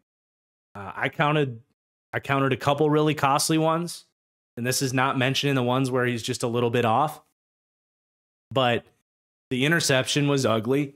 He's stepping up, tries to make a tough but possible throw into the middle of the field, thrown across his body a little bit, but not all the way across his body. And he just sails it 8 yards over, I think, Alec Pierce's head. Or it might have been Adonai Mitchell's head. But it gets intercepted by Jalen Jones. Or by Jalen Johnson. Yeah, Jalen Jones on one side, Jalen Johnson on the other side. Keep that straight. But ugly interception, and then he has a big 3-and-out in this game. You know, fortunately they ended up winning this game, but a big 3-and-out in this game, just trying to flip it out to Jonathan Taylor. Taylor has to like overextend, and he barely gets his fingertips on it, and they ended up punting. He also got very lucky. It's not just the inaccurate throws. The last couple of weeks, we've seen some of the turnover-worthy play mistakes start to stack up on Richardson. He made some ugly decisions in the Packers game. And in this game, he just wasn't willing to let a play die. He was doing some of the kind of early Josh Allen stuff where he thinks he can get out of every sack. He had so many turnovers early in his career. Allen has fortunately gotten way, way smarter at this, and you're hoping that can happen with Richardson over time. But, you know, he's wrapped up. He's getting twisted. He's like, oh, I can get out of this, and he's doing this. And then another rusher comes in, nails him, and they ended up looking at it, saying Richardson was trying to throw it. It was very, very close. Very, very close to being what could have been a game-changing play in this one. Got very lucky on that one. So in the last 20 minutes of this game, the Colts basically said, screw it. We're just going to run the ball. Like, we'll go back to the drawing board this week, but we can't trust Richardson to throw the ball right now. And it worked. It absolutely worked. Their run game is fantastic. I think for the second week in a row, Jonathan Taylor looks fully back to me. Like, honestly, I know they paid him and he's been like pretty good, but I had yet to be like, there he is on Jonathan Taylor. Like, you think back to that huge year he had where he was just so fast and explosive, breaking talent, breaking at a total just brain fart there. But just breaking tackles and, had like offensive player of the year type of season. Like, that guy hadn't been there for a couple years. I'm not saying he's all the way back, but you can really see the juice in Jonathan Taylor, which is exciting, especially when the offensive line is playing like this. Richardson is a major threat in the run game. I do still think what we said week 1 about how he's just running harder and with more determination and more speed. I do think that is showing up. He had a big run late in this game to help put it away. So you're at least, it's not like Richardson's a complete flop or anything, or you're in a complete panic mode. He's probably not where you were hoping he would be after what we saw week 1. And you got to limit these mistakes. You got to find a way to improve the accuracy. It's very, very Josh Allen-y from early in Josh Allen's career. It's almost like, well, Shane Steichen's there, but it would be like a dream if like Brian Dable got fired in New York and you could maybe bring him in as like the offensive coordinator to work with with Anthony Richardson. That would be like a dream. But it's like you got to replicate the Josh Allen plan. In the meantime, they're going to run the ball and try to play defense and win games like this and slowly build things up without him kind of self-combusting and becoming a bust. But yeah, in this game, that game plan worked. And the defense played really well. Shout out Latu. Gets a big strip sack on Caleb Williams late in this game to kind of put the game away. Great play it was on a tight end trying to block him, so take that with a grain of salt. But Latu has been very good out the gate. Love to see that. I've got defensive player of the year, defensive rookie of the year bets on him. And then shout out Jalen Jones as well. So they lost Juju Brents, their young corner, for the season. Thought Jalen Jones really stepped up in this game. I've always liked Jalen Jones. He's kind of like a small pat on the back as like a day 3 guy that I kind of feel like no one was talking about him, and I called him out as I think I had a 3rd to a 4th round grade on him. And he's lived up to that. Like, he's been a good starting corner in the NFL. He's not the most dynamic coverage player. He's not very fast, but he's very heady, very Rasul Douglas-y, where he's a playmaker. He feels out zones really well, good ball skills. 2 interceptions in this game. One, he wasn't in coverage on the play. It was Nick Cross in coverage, but he was coming over, reacting to the play, and then really good like balance and ball skills to secure the interception after the deflection. But Colts defense played well. They're going to be kind of a week-to-week, season-long evaluation, really. I don't think they're going to be like a playoff team and reach that type of ceiling, at least early. They can still get there, but they need to see some development from Anthony Richardson for sure. But talk about a quarterback and a team that needs to see some development from their quarterback. Caleb just hasn't been where we thought he and this Bears offense would be.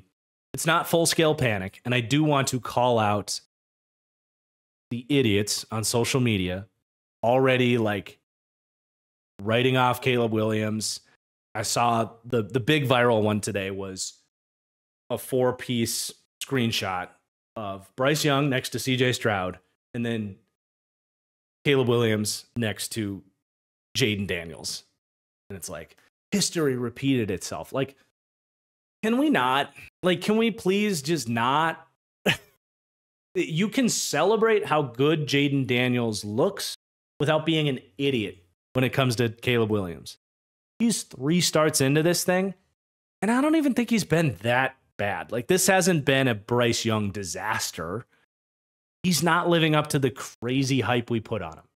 That is absolutely true. And he's making some mistakes. He made some mistakes in this game that you don't want to see. Right? He has another big overthrow in this game. And I will say that is the big surprise for me on Caleb Williams is I felt like the accuracy was the last thing you were going to worry about with Caleb. And this kind of happened to Bryce Young too, by the way. He was super accurate in college, and now he's just not. But, Caleb isn't 5'9", so that should help over time. But he has been missing throws that he wasn't missing in college. I charted every game of Caleb Williams in college. It was a rarity to see him throw a dude. And oftentimes when he did, it was like, yeah, he's kind of covered. I'm just going to kind of leave it out there. If the receiver goes and makes a play, great. It was like a smart throwaway type of deal. But he's missing like open throws. He did it in the preseason. He's done it in the regular season.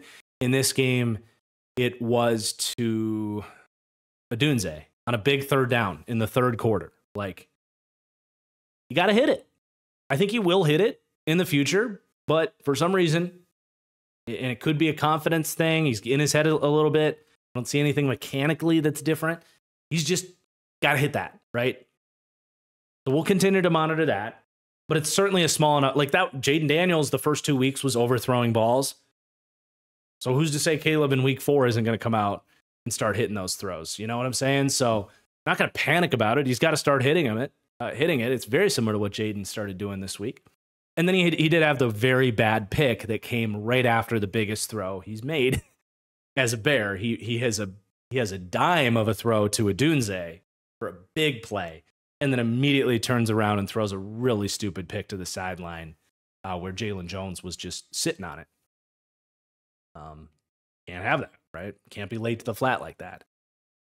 So he has a couple bad plays in this game, but overall, I don't think he was specifically bad. It really is like the team, the idea that this was going to be this great surrounding cast, it's not coming true. The offensive line has been bad. No doubt about that.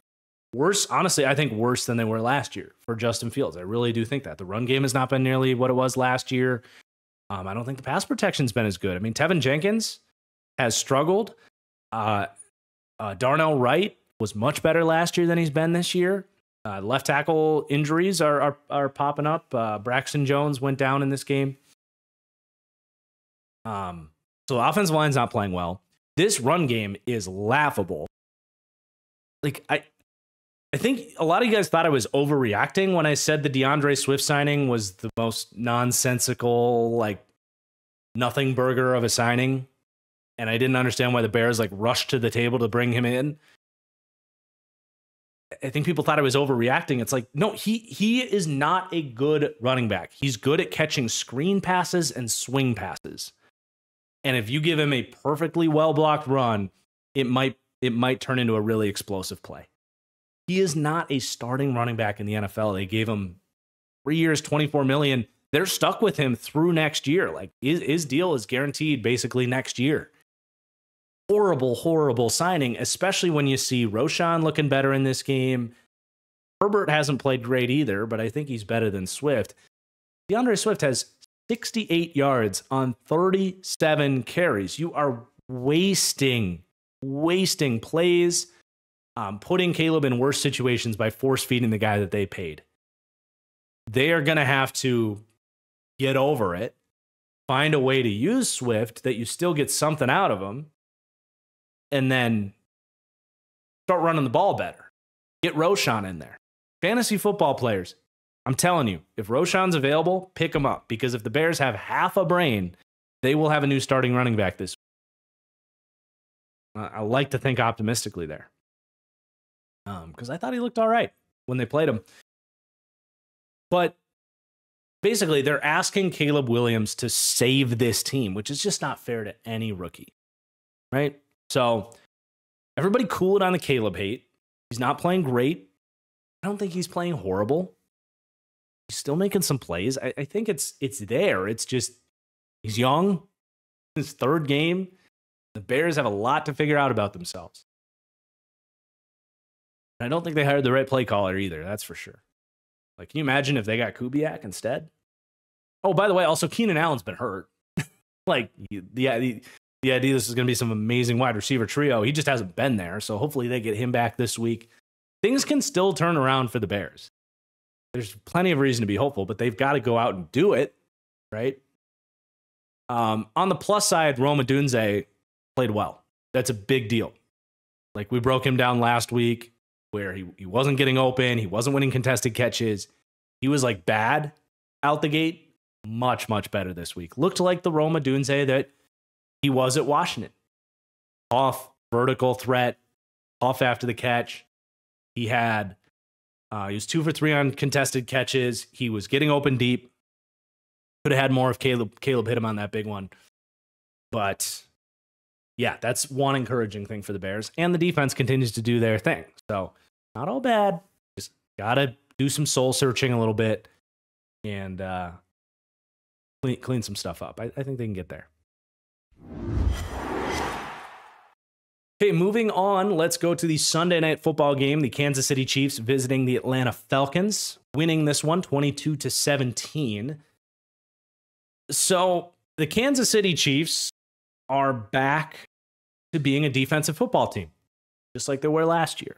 And I mean that as no disrespect to Patrick Mahomes, but let's face it, the identity of this team has been Steve Spagnuolo's defense now for about the last 24 games at least. And it's okay.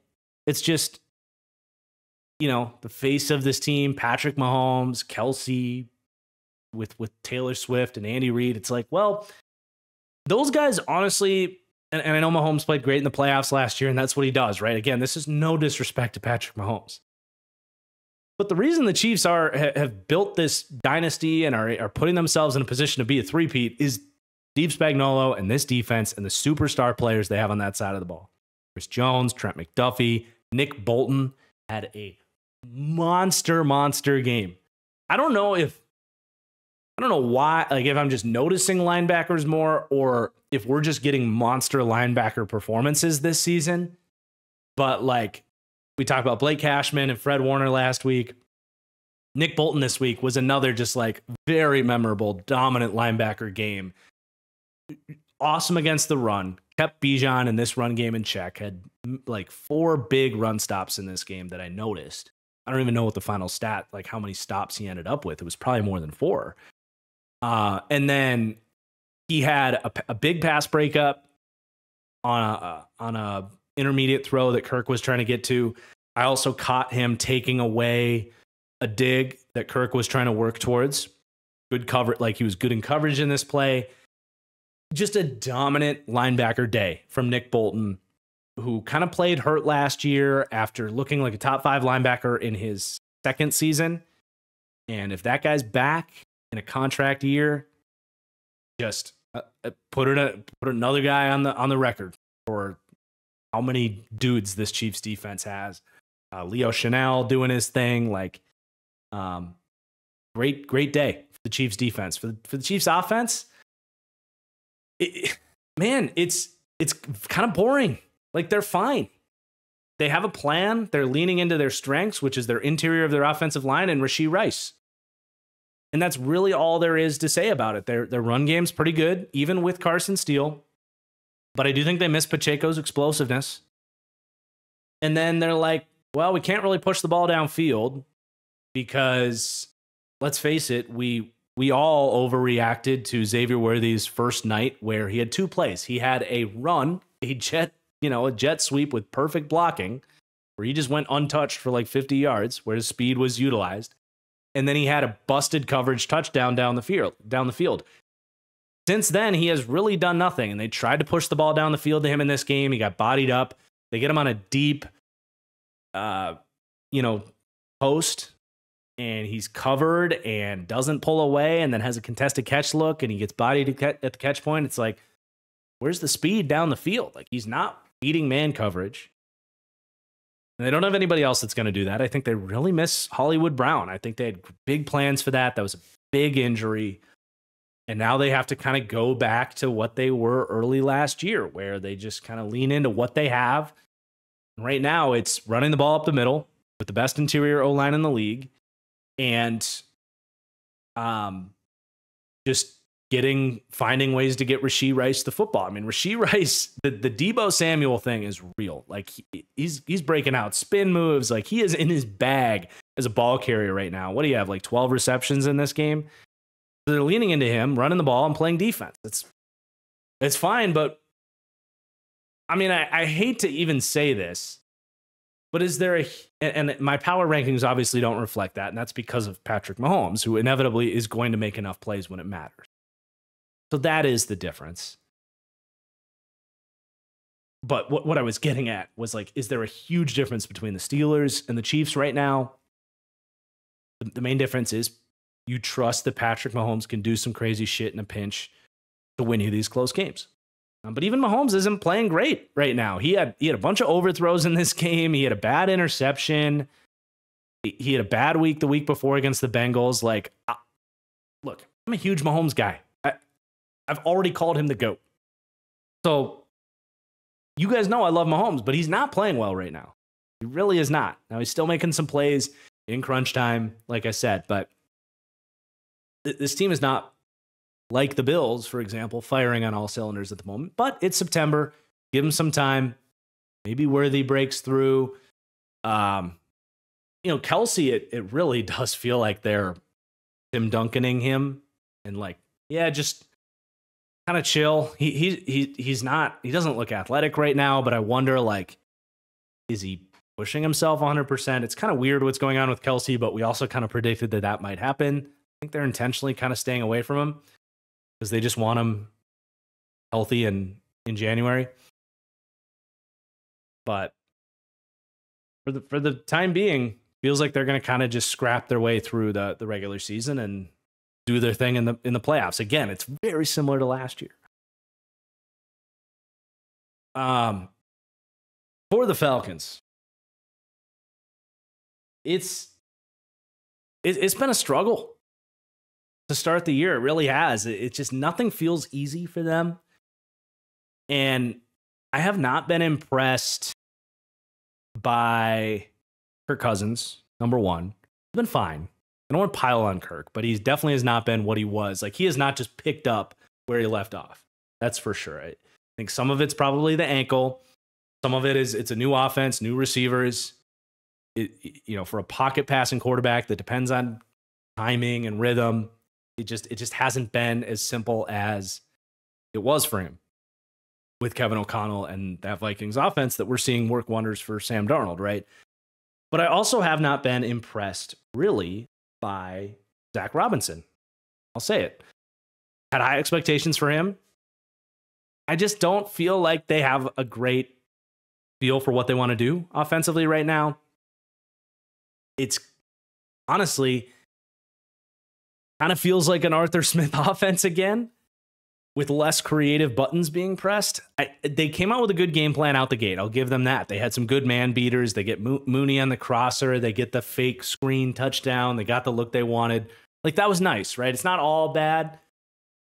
I like that they've leaned into Bijan like early in the year, but in the first two games, but Bijan wasn't cooking in this game, and they ran out of answers as the game went on. Like, it felt like they had some nice plays scripted up. They get the big Kyle Pitts touchdown as well, which beats or big Kyle Pitts play, which beats man coverage. But it was all early in the game, kind of predictive, scripted stuff. Didn't feel like they were able to adjust or know what they wanted to do as the game went on. And I mention it feels like an Arthur Smith offense because, like, they're just not leaning into the guys they should be leaning into. Kyle Pitts still not getting enough targets. I feel like he's looking pretty good when they do use him, but they're just not using him. He had, four targets in this game? Like, that's just not enough. They gave 2 high leverage carries to Tyler Algier in this game. It felt like they weren't doing that in the first 2 weeks. All of a sudden, big 4th down, a big 3rd down. They're giving it to Tyler Algier. I felt like both times he got stuffed, just kind of running into the back of his lineman. Like, I don't think Bijan would have done that. I think Bijan would have found the holes off to the left that were there on those plays. So that was very Arthur Smithy, not using Pitts, using Algier in the wrong spots. Algier should be our run blocking's been great. We've got these guys on the run. We can put in our enforcer to end this game. Not like we're losing, it's 3rd and 1, and we need a yard. Like, I still trust Bijan to get you a yard more than Algier. You know what I'm saying? And in the first 3 quarters, it was like not they haven't, and really the whole start to this season too, like they're not using Drake London, which is weird. They started to use him in the fourth quarter, which helped them put themselves in a position to maybe win this game. But he's not getting his targets, and I don't think Kirk is really trusting him to the level that he should be trusting him. There was a third down I saw. I don't even remember what Kirk ended up doing on the play, but I do vividly remember Drake London was running a corner route. He had some separation. Would have been a great time to throw a corner route to Drake London, pretty much in the same spot that it felt like those third down corner routes to Justin Jefferson were like automatic in Minnesota. So I'm surprised that like those throws have not been there. London is really freaking good, man. It's just they're not using him. So just haven't been impressed by the offensive construction and execution. And then defensively, they've been impressive. I still don't love their D-line, right? It's just going to be tough for them to be a shutdown defense when they just don't have the dudes. They have some guys, but they're just not going to be a fear factor pass rush or anything like that. But the secondary is absolutely legit. This safety duo had a great game. They've kept them in games, played great run defense. That has carried over. So, you know, I think Raheem Morris has been pretty solid, but I also don't think Raheem Morris adjusted well to kind of collapse on the Chiefs. I feel like the Chiefs have put themselves in a spot where they can kind of suffocate, like get suffocated a little bit by themselves, because it's like they're either running the ball up the middle or throwing a bubble screen to Rashee Rice, but they don't really have the ability to open up the field.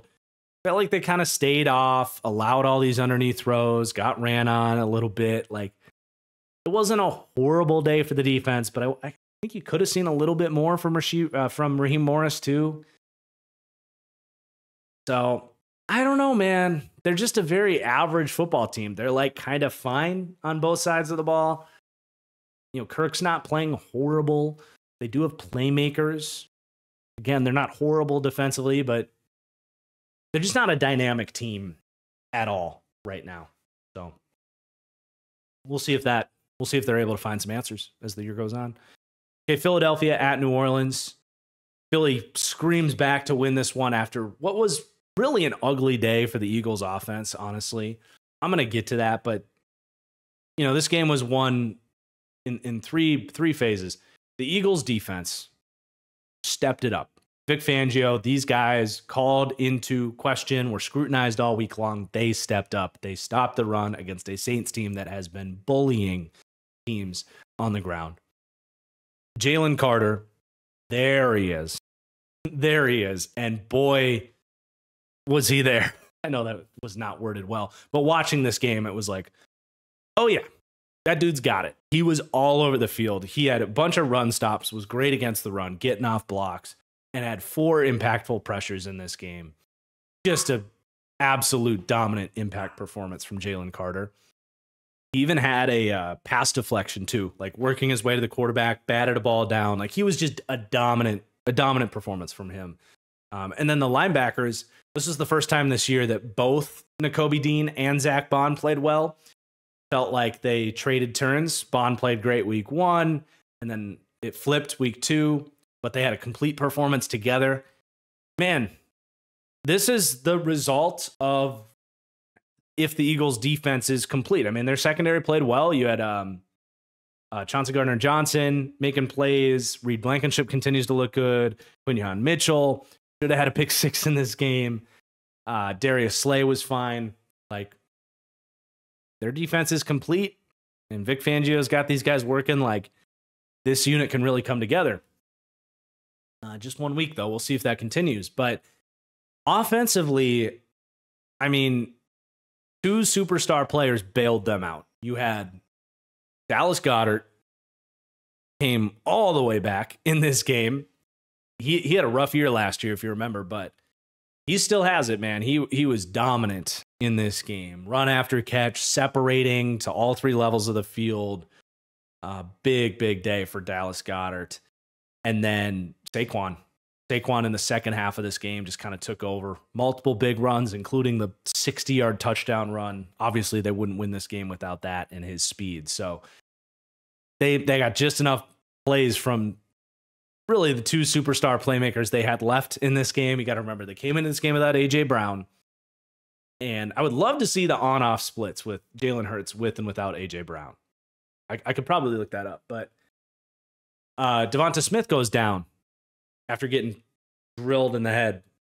Very dirty play, by the way, by Peyton Turner in this game to go after him when he was already lying on the ground with his helmet off. He tried to spear him. Hope they suspend him for that because they missed it. But, you know, the Eagles got dudes, and the dudes stepped up for the offense. But I will say it. I've kind of shied away from it first couple weeks. I'm waiting to see how this goes with the new offense, but I'm ready to say it. Jalen Hurts does not look good. He's not looked good this year. The first night was super ugly. He was fine, I think, week 2. But this game was like super underwhelming from him. Where do you even want to start? Number one for me, his pocket presence. I try not to dwell on this like every week, but I think you guys know I've made this point about Jalen Hurts. Like his pocket presence is so bad. Like he might have bottom 3 pocket feel of starters in the league. Like he just is completely oblivious to where the rush is coming from. He does not have the feel for that space inside the pocket to know how to utilize and deploy his legs in the right times. His feel for when and how to use his feet is brutally inconsistent. And pocket presence, at least the way I talk about it, is just like accuracy, where just because one time he did stay in a clean pocket and made a dime of a throw, or one time he did get out of a sack and made a good play on the run, that does not mean the consistency is there. And that's just the biggest way to summarize my frustration with Hurts. Like he is the ugly interception in this game where he kind of forces it. And to be fair, Devonta Smith should have ran his route under the safety. Hurts was hoping he would, and he kind of let it go. Safety jumped it, but he forced it, right? It's equally on him as it is on Smith, I think, to force that throw when it just wasn't there. But he forces it from, it's not like he's under pressure, right? He has a perfectly clean pocket down in the red zone. Like they're driving. They need points in this game. And like you have a clean, he has on this play, go back and watch it. He has a clean escape lane to the left. Like, dude, you are Jalen Hurts. You can run it in. You break tackles. You can throw on the run. Dudes can get open. Like, don't force the garbage look from a clean pocket down in the red zone. Go do something with your feet. He gets strip sack fumbled, trying to roll out left, not feeling that rush. He just is oblivious to the guy chasing him. He gets strip sack fumbled. Blatant display of bad pocket presence. He has a play before half when they're driving where he has perfect pass protection. There's no pressure. There's like 30 seconds left. They're trying to drive. They're on like the 50, maybe 45-yard line. And he just throws it out of bounds from a perfectly clean pocket. And it's like, you're not utilizing the most of every play. You have an opportunity to navigate the pocket. You could look for an escape lane, scramble, do something other than just wasting a perfectly good, not a perfectly good play because no one's open, but for all intents and purposes, like that's a perfectly,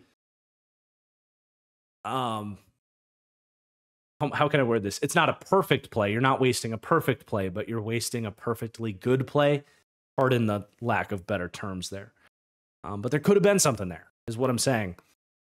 But it's not just the pocket presence either. Like there's a big third down in this game where the Saints showed a simulated blitz. They walked everybody up the line, ended up only rushing 4, overloading one side, and dropping 7 into coverage. And Jalen just didn't have the answer for it. I know they're working on that, having him provide more answers to the blitz, but he didn't on that play.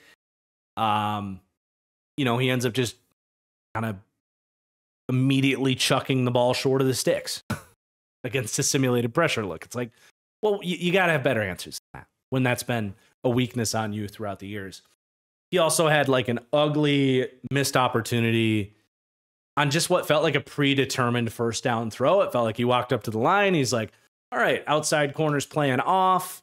I'm just going to throw the quick out. We'll get to 2nd and 6 and get to the next play. But like right in his field of vision, it's just probably a smash concept where you have the speed out and a corner over the top. And again, I'd have to watch the all 22, but the corner to Dallas Goedert comes wide open. Probably a touchdown if it's a well-thrown pass. And Hurts just quickly takes the out route, gets broken up or tackled for like a 2-yard gain. It's like, well, it's just you're predetermining your reads. You're not playing comfortably from a processing point of view within the structure of this new offense. And honestly, like his 2 biggest plays in this game, I don't even think you can really make the point this week of like, well, he made enough plays in the end when it mattered. Because the last 2 weeks he has, this week, not really. I mean, okay, he throws a crossing route to Dallas Goedert on a busted coverage from the Saints. Like, sure, he saw a wide open crossing route where he throws it 4 yards and then Dallas Goedert outruns the defense for 50 yards. Like, are we really giving Jalen Hurts that much credit for that? He also had, his other best play in this game, other than one nice scramble. He had one nice scramble in there, but again, he's not doing that enough. There's a play early in the game where they get a big completion. It was a play action shot play, kind of a play action throwback where Dallas Goedert kind of fakes the corner and then breaks on a post and he's wide open. And Jalen Hurts honestly kind of underthrows him. He throws it behind him. Goddard has to kind of work back. If he leads him, it might have been a touchdown. Like even the best plays from Hurts were like, didn't really do anything on those plays. So I was just so underwhelmed by Hurts. And honestly, it kind of feels like he's trying to be Dak and they're asking him to be Dak. In this, this is Dak Prescott's offense, right? Kellen Moore coming over. He's not Dak Prescott. I don't think he has the processing. He certainly doesn't have the pre-snap processing or post-snap. Dak legitimately plays like Peyton Manning, and for the most part, he's really freaking good at it. One of the best surgical processing and decision-making quarterbacks in the league. That's not Hurts. Hurts is in many, many ways a first read and then react type of quarterback. And right now, not using his legs, he's making mistakes in structure. He doesn't have really the accuracy and the arm talent of Dak Prescott. And it just has not been pretty. I'll leave it there. It's been addressed. He's got to play better. I think he can play better. It's week 3 of this offense in a game where they're in New Orleans without A.J. Brown, without Devontae Smith. I will acknowledge that and that this can get better, but it's got to get better. They're not going to go anywhere if he doesn't start playing better. I do feel that way. And after really watching this game back, I kind of regret putting the Eagles 3 in the rankings. But at the same time, they could get A.J. Brown back this week, and I think he's a monumental impact for the offense. And the defense played great. So there were good things this week, but I don't know, man. Want to see more from Hurts. Let's talk Saints. Obviously a disappointing week if you're a Saints fan, because the fun thing of this team season was the offense was a juggernaut. They come to a screeching halt. Derek Carr looks super mid again. I would even wager to go in on Derek Carr in this one and say he played poorly. I mean, he made some throws to Chris Olave in this game. I'll give him those, but man, like if Carr was just a little bit better, they win this game. I mean, I have four notes on plays that Carr was not good. He underthrows Rashid Shaheed on a deep ball this week.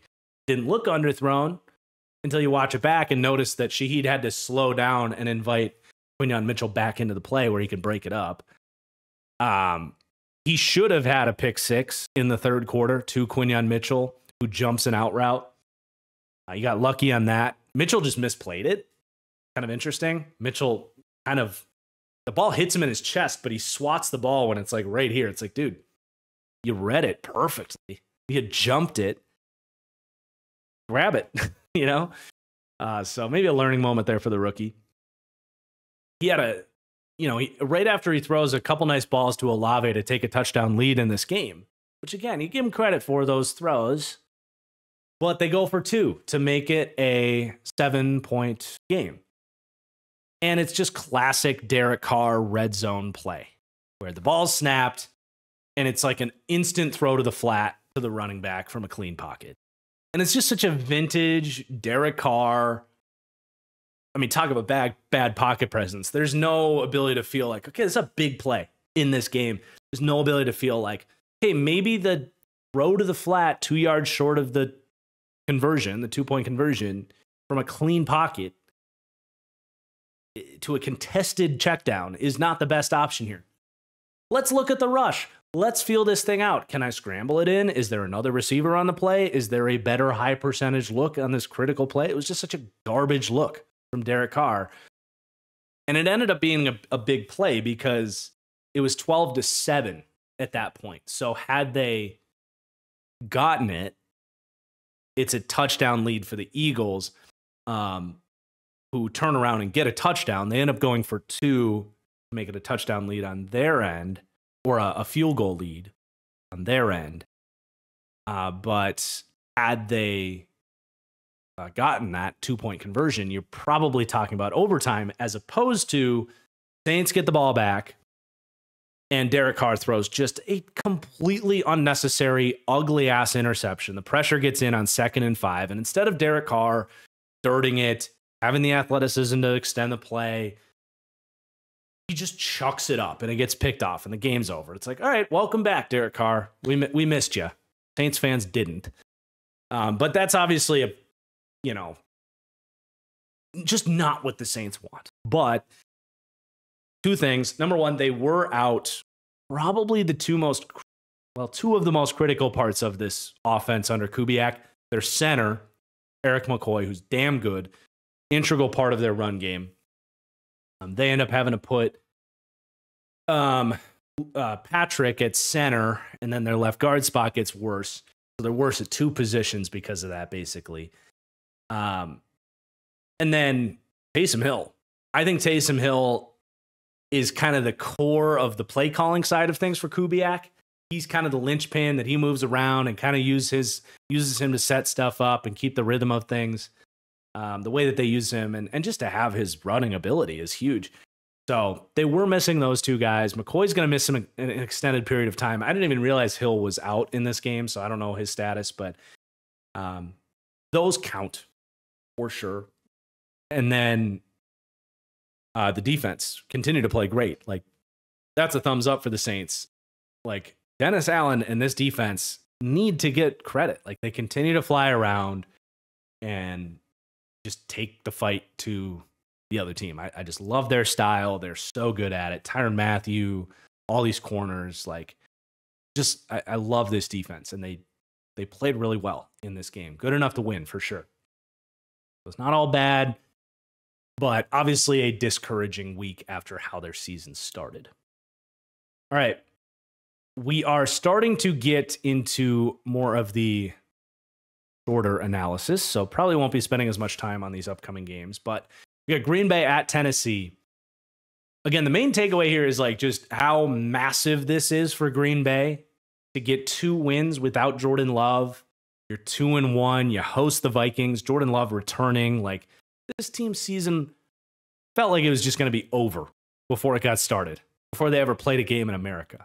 And now they're not just back. They're ready to like take the reins. I mean, the Niners are injury depleted. Dallas is in shambles. Like, the Vikings are looking like one of their bigger threats in the NFC. Like, just such a big deal for the Packers there. But want to credit Malik Willis for how damn good he looked in these 2 games. A complete evolution from him. Tennessee watching this game on the other sideline must have just been like, where the hell did this guy come from? Because this is not the Malik Willis that played in Nashville. And the Packers are really good at this quarterback development thing. And somehow in 3 weeks, they turn Malik Willis into what looks like a very competent backup. And it's not just, all right, he ran a bunch of play action, first read boots, and they got him going on read options. It was more than that this week. I mean, week 1, that's kind of what it was, or the first game against the Colts. This week, like, he actually made some big, like, high leverage throws on third down. Like, when he's making those, it's like, this is over for the Titans. They couldn't keep up with it when they're converting. You know, they would get the Packers in a spot where they wanted them, and then Willis is just like stepping up in the pocket, hitting the intermediate dig on like big throws. So just a huge credit to him. Was great as a runner in this game too. Did more as a runner in this game than he did against the Colts. So big for the Packers to have like a good backup too. It's always nice to have. If it's a game like this where your starter's kind of questionable, you don't want to risk a bigger injury. You know, you feel like you have a chance to win a game with a guy like this, and they won 2. It's a huge credit to Matt LaFleur as well. Obviously, his play calling is just absurd. For all the credit we gave Malik Willis, like, LaFleur did find a lot of easy buttons for him. I want to shout out, by the way, the throwback. This is a complete divergent conversation here, but the throwback screen is in. And I think I saw like 8 or 9 of these this week, but it's something I've observed over the years with the breakout of the wide zone offenses is teams will run these like play action boots where they fake it's a hard fake to the left. It's play action naked, right? So you're running wide zone fake. The line carries out the fake. The running back carries out the fake. And then the play action, you know, the quarterback boots back to the other side. And what I had noticed on film all the time, and I'm sure coordinators have now noticed this, and it's certainly spreading throughout the league, but it's like the entire defense is so worried about the play action side of things after the run fake that they just entirely disregard this running back sitting over there with a convoy that really oftentimes just has to block like a slot corner or a linebacker that is maybe paying respect to it. And we've seen that this year, these play action throwbacks.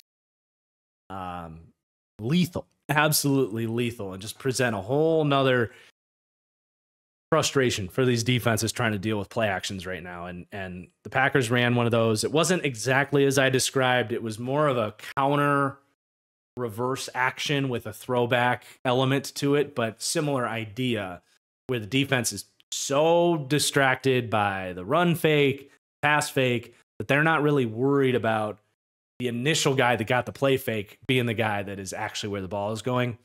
And Emmanuel Wilson ends up having a huge touchdown on that. So they're creating these explosive plays off of offensive genius.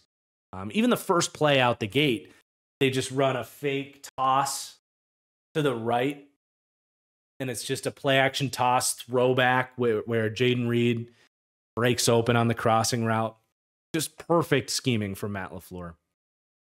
And then the defense stepping up too. The defense discovering that confidence that they can win a pair of games with them on that side of the ball. The D-line was nasty in this game. So just everything clicking for Green Bay. Full speed ahead now heading into what in many ways is their week 1, honestly, because they had the weird Brazil game and then, you know, all these games mattered, but like, how much do you take away from them without Jordan Love? I mean, certainly something. Defense and Matt LaFleur, and they have a backup quarterback now, but in many ways they can like mentally start their season here, week 4. Tennessee is running in circles right now. Very worried about the kind of just overall direction. It's just kind of hard to see where this is going at the moment. Not that they can't figure it out as the year goes on, but it's just kind of hard to sort through mentally right now. I mean, Will Levis, another horrible day. 0 big-time throws, 3 turnover-worthy plays in this game. 1 just horrid interception.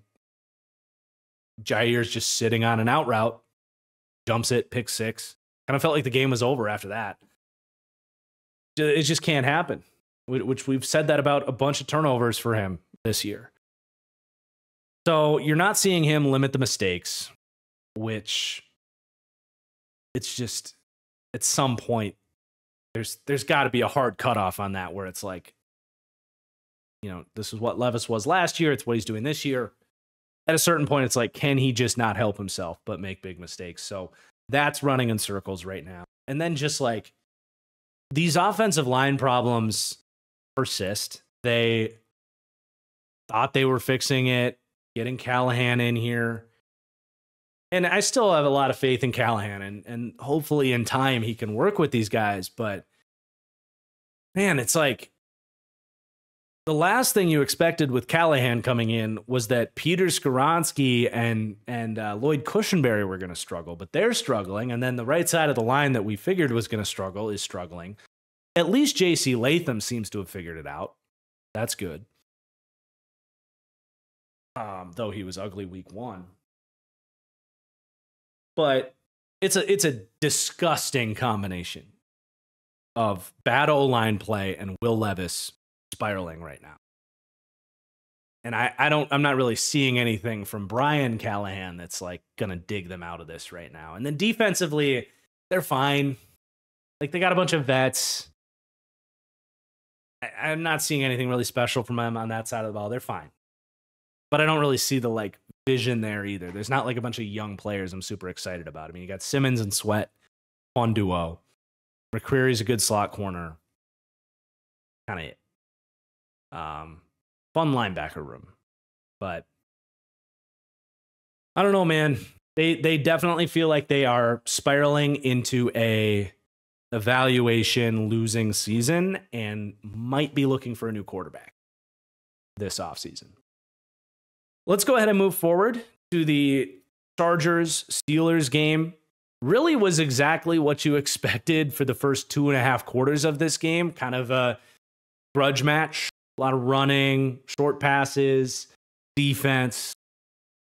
Exactly as we kind of expected to play out. But as the game went on, the Chargers' injuries just caught up with them. You have Rashawn Slater goes down in this game. Justin Herbert has to come out because he was questionable before the game started. He's dealing with an ankle sprain. He re-aggravates it, has to come out. You've got, they just didn't have a chance at that point because Joe Alt then goes down, I think, later in this game. The wheels just fell off.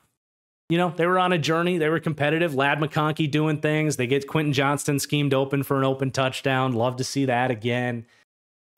Things were kind of working until they weren't. So I'm not worried about the Chargers. It's more just like they got to get healthy. They were in a position to kind of prove that they can go and beat a like-minded, scrappy Steelers team until they weren't. As for the Steelers, this defense is sensational. This defensive line is as advertised and some. Why did the league let them get Nick Herbig? Why? He was so clearly another one of these dudes. So Alex Highsmithy as a prospect. Monster day. 3 pressures, 2 sacks. He really is just another one of these dudes.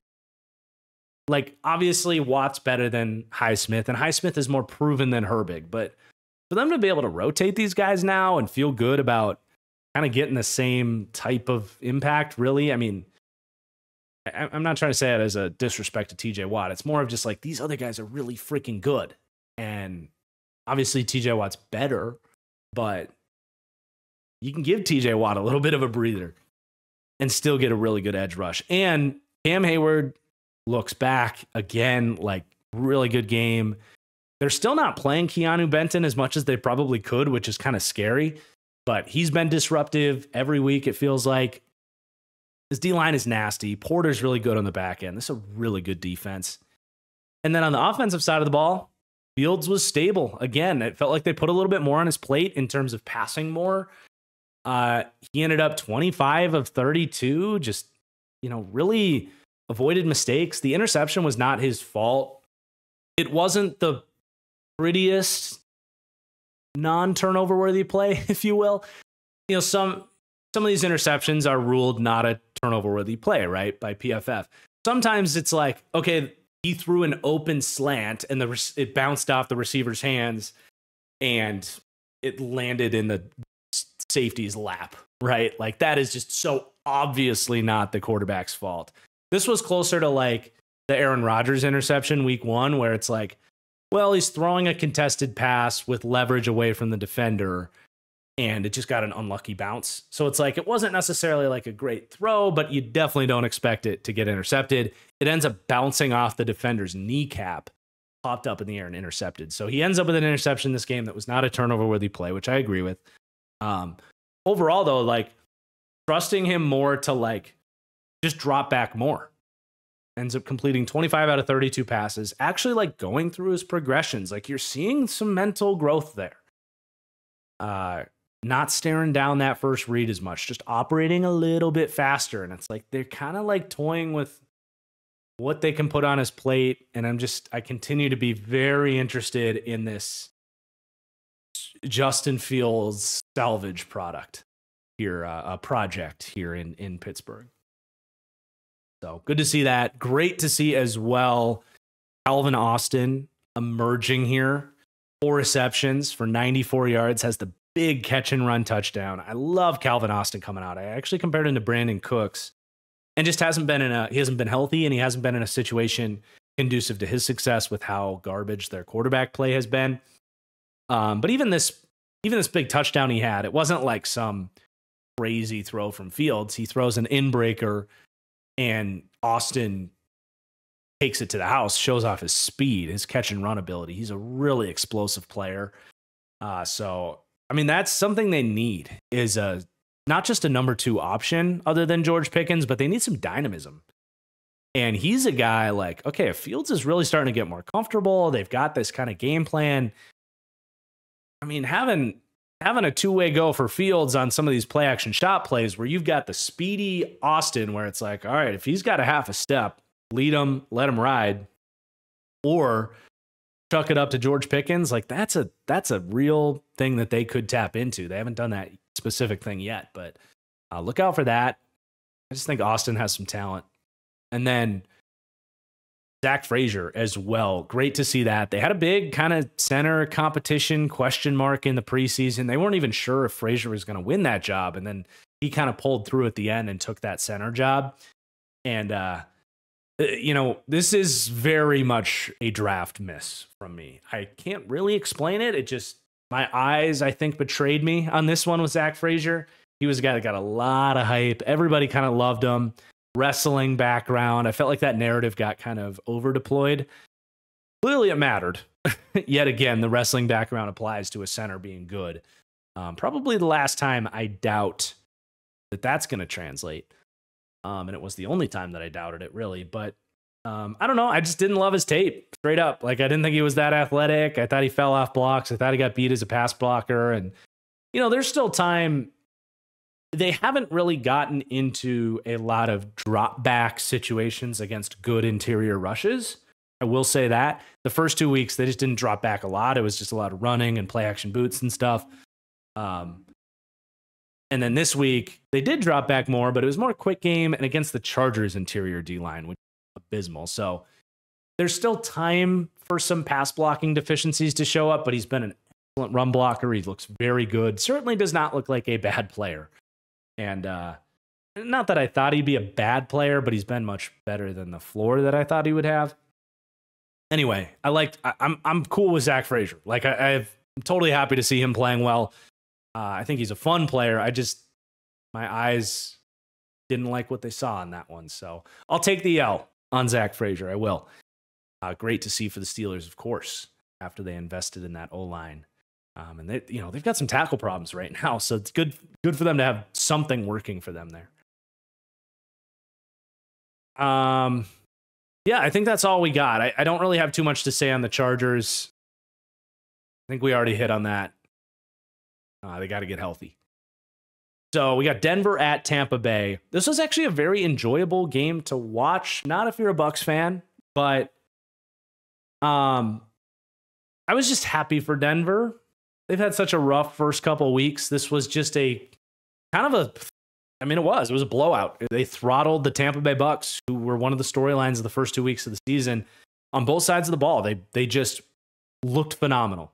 And Bo Nix looked, well, I would say they looked good on offense and looked phenomenal on defense.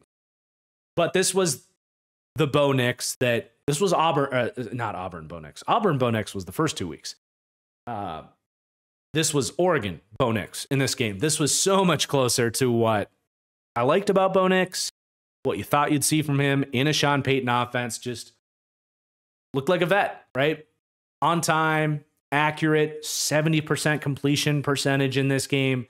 Ended up making some big throws too. Not like monster throws, but was credited with 2 big time throws.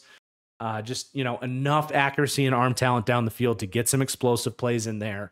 And then also one thing you loved about him at Oregon was he was very Brock Purdy-esque in the sack avoidance category. He took 0 sacks in this game. And he has that feel for like, hey, play's dead. We got to go. We got to get out of this. We got to make something happen. Very much did that in this game. And he did it without making those stupid mistakes out of structure like he did in the first 2 weeks. So really encouraging to kind of reinforce what you thought you were getting in Bo Nix.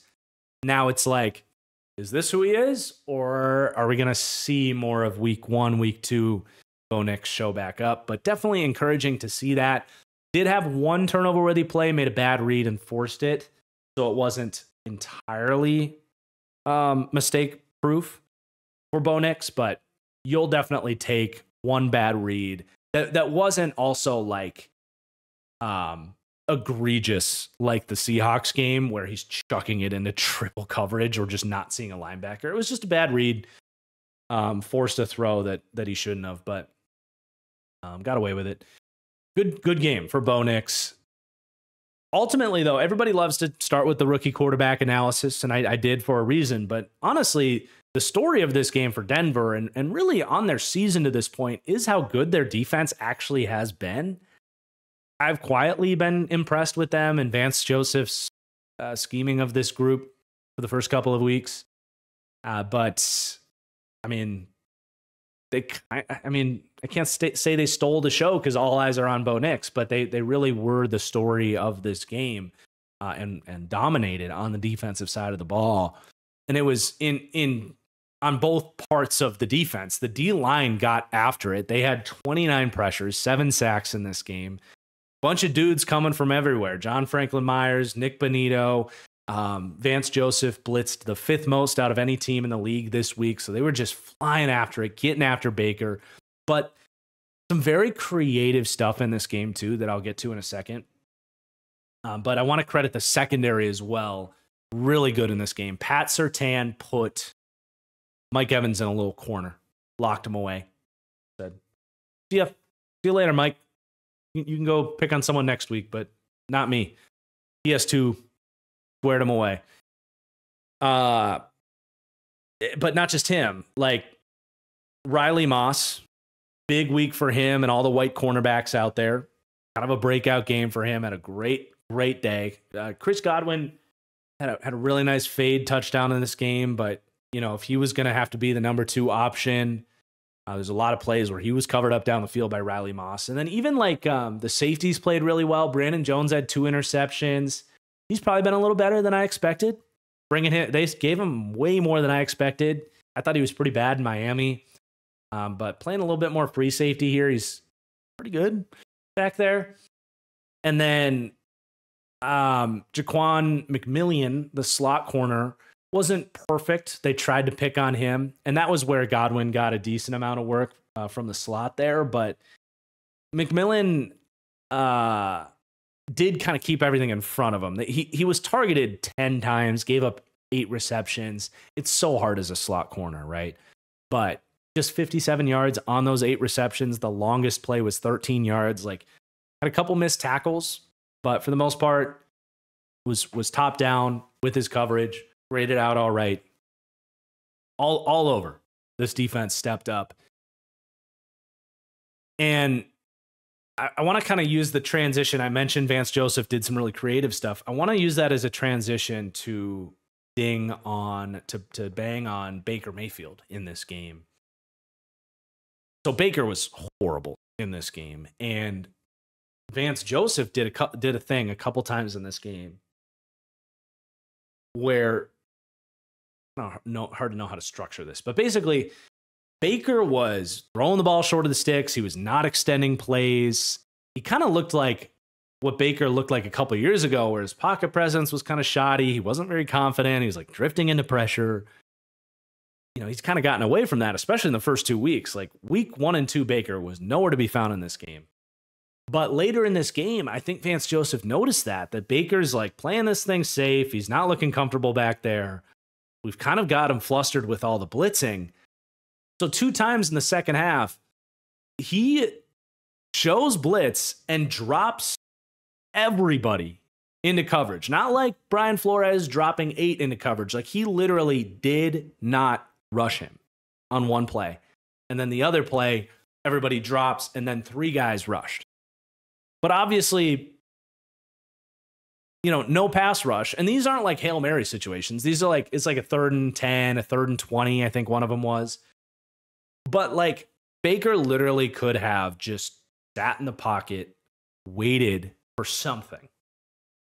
Like it's a bold strategy to just not rush the passer. Sometimes it works, sometimes it doesn't. But Baker didn't even sit and wait to see what would develop down the field. Both times Vance Joseph did this, Baker got rid of the ball immediately. Yeah, that's a yikes. That's a big, big yikes. And I'm curious to see if that happens again. But Baker just looked uncomfortable, flustered, timid all game long. He had an ugly interception early. Multiple drives ended with him just throwing the ball short of the sticks. Like that just hasn't been him in the first couple weeks. He's been extending plays. He's looked elite. No, he looked like the guy that we were talking about as a bust in this game. So that's obviously something to monitor, is what version of Baker do we get moving forward. Really the Bucs overall were just super flat though. A mini kind of pat on the back for my Patreon picks. I did call this a potential trap game for Tampa after having to go to Detroit and winning that game. Kind of just coming home, an 0-2 Broncos team, desperate for a win, whereas you're kind of coasting. And also, like, not just the team was flat, but the fans, the stadium, no energy. It just screamed trap game from the very beginning, and the Broncos capitalized on it. The only good takeaway for the Bucs is that Bucky Irving is sweet. Shifty jitterbug type of running back who I just wasn't sure how his game was going to translate because he's slow and really undersized. I loved his game, obviously, but it's like, are you going to be able to make guys miss like that in the NFL? So I kind of played it down the middle. I didn't love Bucky. People were definitely higher on Bucky than me. I didn't hate Bucky. I was just kind of curious to see where this was going to go, but I really enjoyed watching him in this game. He absolutely has the shiftiness to make guys miss. I don't know if he's quite going to do it like he did it at Auburn against Pac-12 defenders, but definitely can make guys miss. What did he end up having in this game? I should pull that up real quick. How many missed tackles forced he had? It's going to take a second because I got to look at the receiving as well. So here we go. We got six missed tackles forced on 9 rushing attempts. And then I bet he had some on the air too. He had 3 catches, 2 missed tackles forced on 3 receptions. So maybe he is going to be able to force missed tackles like he did at Oregon. That is 8 missed tackles forced on 12 touches. Did I add that up right in my mind there? But it showed. It was really fun to watch. I mentioned the Bucs crowd was nowhere to be found. The only time I heard Bucs fans in this game was not cheering for a 3rd down stop. It was chanting Bucky when he would make guys miss. And he looks to me a little bit thicker than he did at Oregon. I don't know if there's been any news about them, about him bulking up. But looks a little bit more like Kyron Williams size, as opposed to he played at like 190 at Oregon. So that would be a big deal. If he's got a little bit more size, a little more contact balance, which that showed, like he was taking hits and kind of not running with power, but contact balance. And that would definitely be a big deal for him to be a success. And yeah, they kind of started to use him as a weapon in this game. They ran the Devon Achane Bucks, we call it the Buck sweep, I guess, with Bucky on the Bucks, but the jet sweep reverse thing where they kind of fake power and then subtly kind of toss it to the running back who was lined up as like a wing tight end. I think a lot of you guys know what play I'm talking about. But just kind of getting him out in space with some lead blockers. And he doesn't have the speed of Achane, but he does have that kind of shifty ability. So it was fun to see how they were kind of using him. And it was also fun to see after the Bucky chance, Rachaad White comes in. Rachaad White, remember, I am very low on what he is as a running back. He's a great receiving back, but he had 1,000 rushing yards last year, and everyone's like, oh, he's good. And I'm like, well, he had like 300 carries. His efficiency is horrible. And they've been searching for a run game. So anyway, Rachaad White had his best run of the game right after fans started chanting Bucky. And he's like, oh, no, you don't, rookie. Like, I'm still here. It'll be an interesting competition to see play out because I definitely think Bucky is more impressive than Rachaad White. So we'll see that play out in time here. I think we might be seeing a new starting running back developing in Tampa. But let's move on. Next up, we have the Carolina Panthers shredding the Raiders. I just don't have a lot of notes on this game because what all is there to say? I mean, Andy Dalton was sick. He was legit good. Like, okay, he comes out, gets the opening drive, touchdown, throws a touchdown in the flat to Chuba Hubbard after making some nice throws. It's like funny, right? Like, oh my God, they would score a touchdown in their first drive without Bryce Young. Like, of course. But then as the game goes on, you're watching this and you're like, he's dealing, bro. Like he had 4 really impressive throws that I noted in this game and was just methodical all day long. But he's got a really nice touch pass up the seam to Tommy Tremble where he kind of floats it over the linebacker, throws it underneath the safety. But then even more so, he rips a deep dig on 3rd and long in between zone defenders. Like, all right, like Bryce isn't making that throw. And then the best throw of the day was where he's falling back under pressure and just drops a dime over the top of 2 red zone defenders into, was it Deontay Johnson on the play? I think it was. But just an over the shoulder, beautiful throw from Dalton. And then the touchdown throw before half to Adam Thielen too, where he splits the zone up the seam. Like he was shredding, man. 36 years old. You got to give him credit. I feel like a lot of backups, when they lose that starting job, I don't want to say they check out, but they'll come in and not necessarily look as prepared, as ready to go. Talking about these guys that were starters that became backups, maybe Joe Flacco,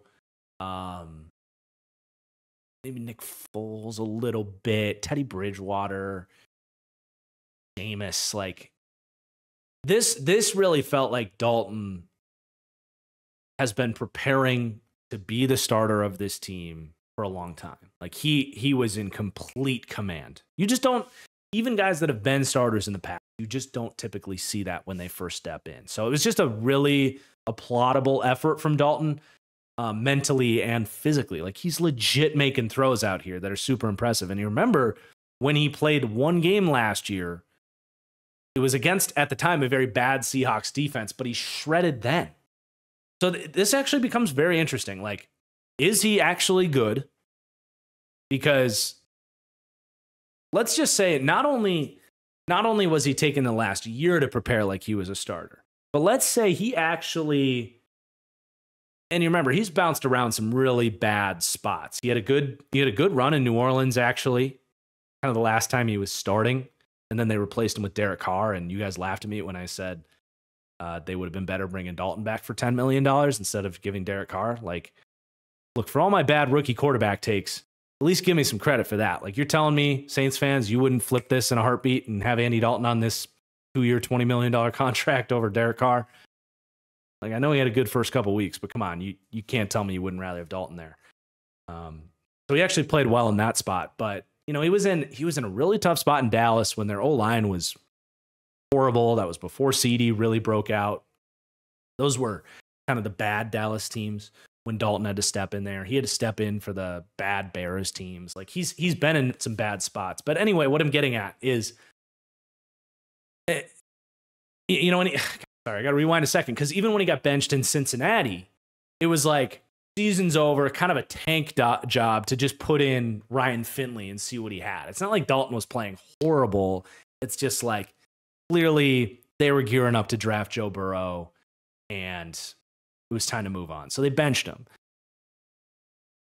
What I'm trying to get at here is, let's just say he's actually taken the last 5 years as he's bounced around to legitimately develop, and he's actually like really mentally sharp, and he's seeing the field at an elite level.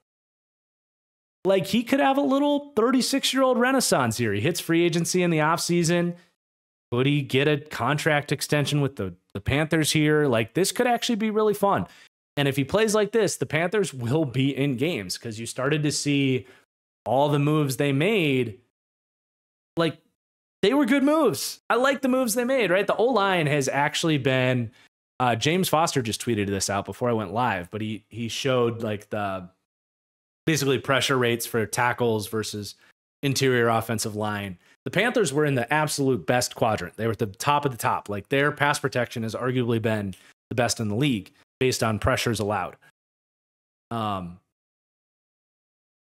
like the O-line movement, the O-line moves are working. You haven't felt like Icky has been this disaster. I actually haven't even thought about Icky this year, to be honest. There's been enough to think about with the Panthers. But what is Icky's PFF grade this year? Well, he had a 76 in this game. He's, 63 pass block rate, 65 pass block rate on the year. Just a quick look at that. Does have 4 penalties. But man, if he's playing better, that's huge. But anyway, like, Deontay Johnson was huge in this game. The run game was really good. The O-line, like, Panthers can be competitive. I don't want to gas this up too much. It was the Raiders who had an awful day. But just really fun to see this. The Panthers defense did step up. Not really any specific player that I want to shout out here, but they did bring it. They weren't shut down or anything. I'm obviously worried about them on that side of the ball, but I want to give them credit. Avero had those guys flying around. Let's talk a little bit about the Raiders, if we have to. What is there really to say? I mean, Brock Bowers had a nice catch and run in this game. They scored some garbage time points. Defense was flat. I don't know what's going on with Max Crosby. It might just be because, Malcolm Kuntz gets done for the year here. Tyree Wilson, like, will the real Tyree Wilson please stand up? Or is there a real Tyree Wilson? Like, there's no edge presence on the other side without Kuntz. But like, where the hell, the biggest thing for the Raiders was like, good luck dealing with Christian Wilkins and Max Crosby on that side of the line. Teams haven't had any issues so far. Max Crosby, he's got some sacks, but for the most part, he's 81st in pass rush win rate this year. Like, he's not been Max Crosby. And Christian Wilkins, he's had some run stops, but I've barely felt his presence. So the rest of the defense is obviously struggling, if that's going to be the case. And then the offense has just been as inconsistent as you could have possibly imagined. So you got, Antonio Pierce after the game, calling out players, not individually, but saying, oh, there were some players out there making business decisions, so we're going to have to make some business decisions on our end too. I get you're the tough dude and all that. But hey, Antonio Pierce, was it a business decision when you punted the game away in the first week of the season? Mr. Tough Guy? You can't tell me that he hasn't lost the locker room. I don't know if Patrick Graham wants this job, but if he does, I would nip this in the butt before it gets bad. And I'm not in there. I could just be completely speculating here, and things are actually quite good in that locker room, but it does not feel that way. Devontae looks pissed. I think that punt decision just got this whole thing off to such a sour note. And now you got coach pointing fingers, and it's just not a good look. All right. We got a few more games left. We got Cleveland versus the New York Giants. Giants. Hey, man. 21-15, New York Giants. They get their first win of the year. I love it, man. I feel like everybody that watched the offseason Hard Knocks series at least grew somewhat of a connection to these guys. And like Dable, just not only do I like Dable as a coach, but he just seems like such a likable football guy. I want him to succeed. I want this to work for him in New York. And it really hasn't been all bad the last couple of weeks. It hasn't. They lost a close game against the Commanders. But this is a good win. Cleveland's not an easy win, despite all the Deshaun Watson stuff. That's a very challenging defense that they went head-to-head with and made it work, even though Daniel Jones is just so bland. But Malik Neighbors is insane. And I just, again, back to the Hard Knocks thing. I love the Dable's like, all right, Malik, I'm taking you. We got the same mentality. Your red flag is that if you're not involved, you're going to check out. And you're going to be, a guy that complains about getting his targets on the sideline. Me, Brian Dable, that's not a red flag for me. I'm the guy responsible for getting you the ball. I'm going to draft you, and we're going to frankly abuse you with how much we're going to use you. And that's what's happening. They are just funneling the offense through him, and rightfully so. He's so dynamic. And now they're to the point where they're like starting to set plays up. So I love how they got his 2 touchdowns in this game. You run the fade touchdown early in the game. Beautiful, high-pointed catch for Malik Neighbors. So you put the fear of the fade. And it's not just like a lining up, running a fade. It's an actual route where he's lined up towards the slot and breaks out. And then the second touchdown, line him up in the slot, fake the corner, really more of a corner route than a fade. But you fake the corner and then cut inside for a wide open touchdown on the slant. And all Daniel Jones has to do is just stare at him, throw him the football, right? So I just love how they're using him. And then also, they get a big completion. They're just like, hey, Daniel, Malik's down there somewhere. He gets a huge catch down the sideline in a tough situation. And he would have had another touchdown in this game too, Malik Neighbors, on a slot fade, which was his money in the NFL, where those slot fades. I don't remember a receiver that is harder to cover on a slot fade than Malik Neighbors. And they line him up in the slot. They get cover 3. They get the perfect look. He's wide ass open, and Daniel Jones misses him. It's like, excuse me. That probably wasn't very flattering, but we're going to roll with it. Yeah, just misses him. It's like, come on, Daniel. Come on. There's a third touchdown. They end up winning the game anyway, but didn't have to be that close if he just hits it. And the funny thing is, the very next play, they do the same thing. They're like, we're not going to overcomplicate this. Malik Neighbors is really good at slot fades. It just worked. Cleveland loves to stay in cover 3. We're just going to come out and run another slot fade. Fortunately, the player was more ready for it this time. He covered him up, but I think Daniel Jones threw it anyway. It was incomplete. Just, you love to see that. And then the defense for the Giants was more of what was advertised. They were much better against the run this week. Kind of called out Shane Bowen. He was brought in to stop the run. He hadn't done that the first couple weeks. This week, much, much better. And this D-line was as advertised. Brian Burns, dominant. Elijah Chapman, undrafted pickup out of SMU. One of these kind of weird athletic tweeners. He's 6 foot, 278 pounds. So he's just kind of this athletic ball of leverage that they're using.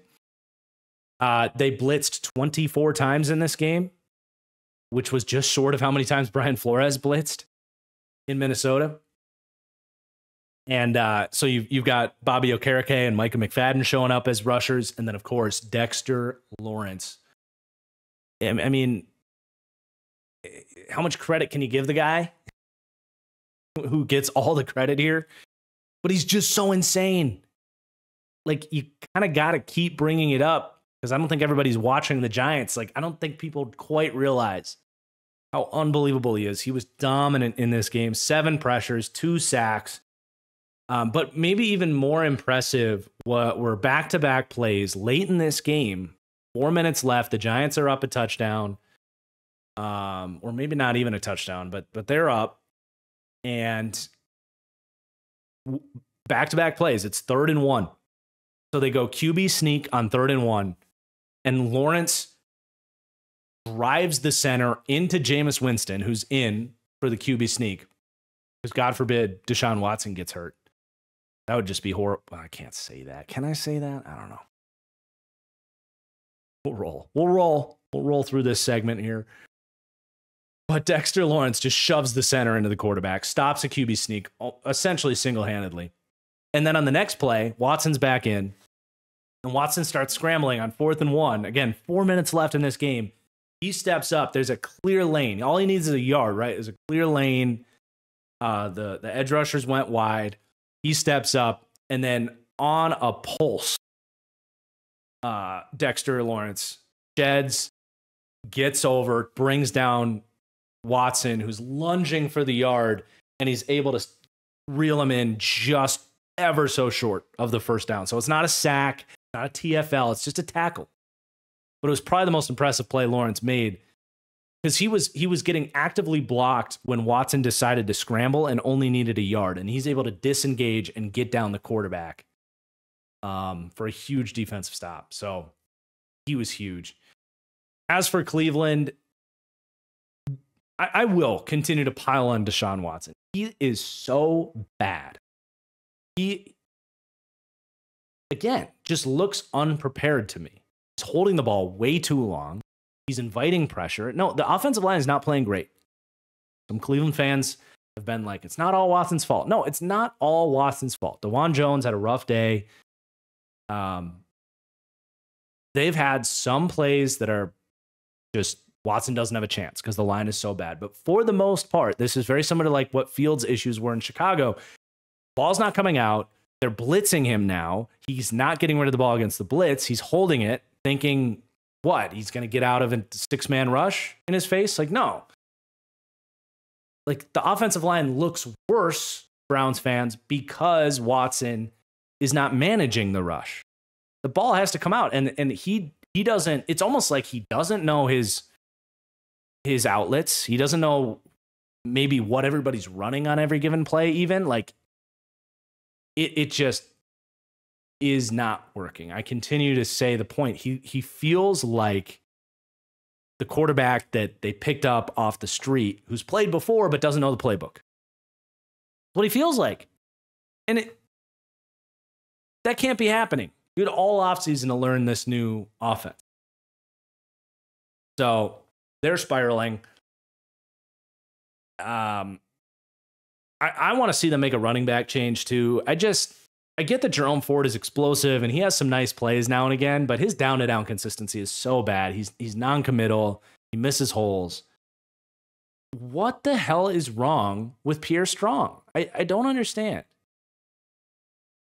I feel like Pierre Strong's pretty good, but the Patriots didn't want him. The Browns didn't want him, but when he gets used, he produces. So I would love to see a running back change in Cleveland. Jerome Ford just doesn't do it for me. Browns are in trouble. They had to beat the Giants, man. Tough division, tough schedule. They are in a lot of trouble. Okay, we got Detroit versus Arizona is our next game here. And I actually have less to say on this game, even though I very much enjoy both these teams. I have less to say because this kind of played out exactly as I expected for Detroit and feared for Arizona, where you can't draw up really a worse matchup for Arizona in the trenches. They really are brutal, Arizona, O-line, D-line. And that's kind of Detroit's thing, honestly, especially with the O-line. But, Detroit comes out 43 carries in this game, 188 yards, 37 minutes to 23 minutes time of possession. Not really a pass rush from the Cardinals. Jared Goff was pretty good outside of one really ugly mistake where they dropped the edge rusher into coverage. And Goff makes a bad read off of it. Aiden Hutchinson dominant again, 8 pressures and a sack. Kind of an expected day for Detroit.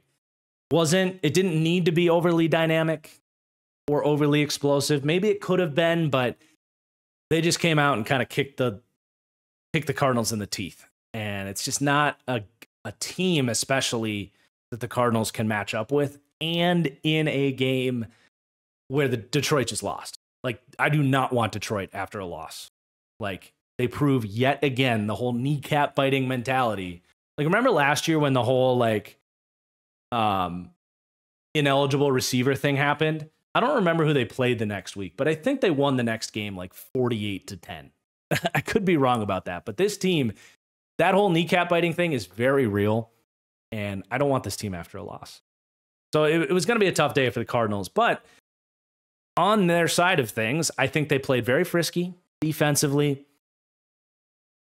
There's only so much they could do with the talent they have, but they hung around. And then offensively, it is just tough when your time of possession is so lopsided, kind of similar to like the week 1 Jets.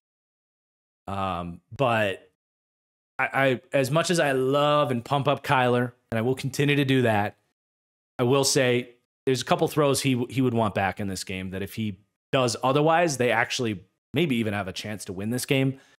But he gets kind of impatient and he throws a really just dumb pick. Like, he hasn't really been making these this year, but they're running dig, dagger concept.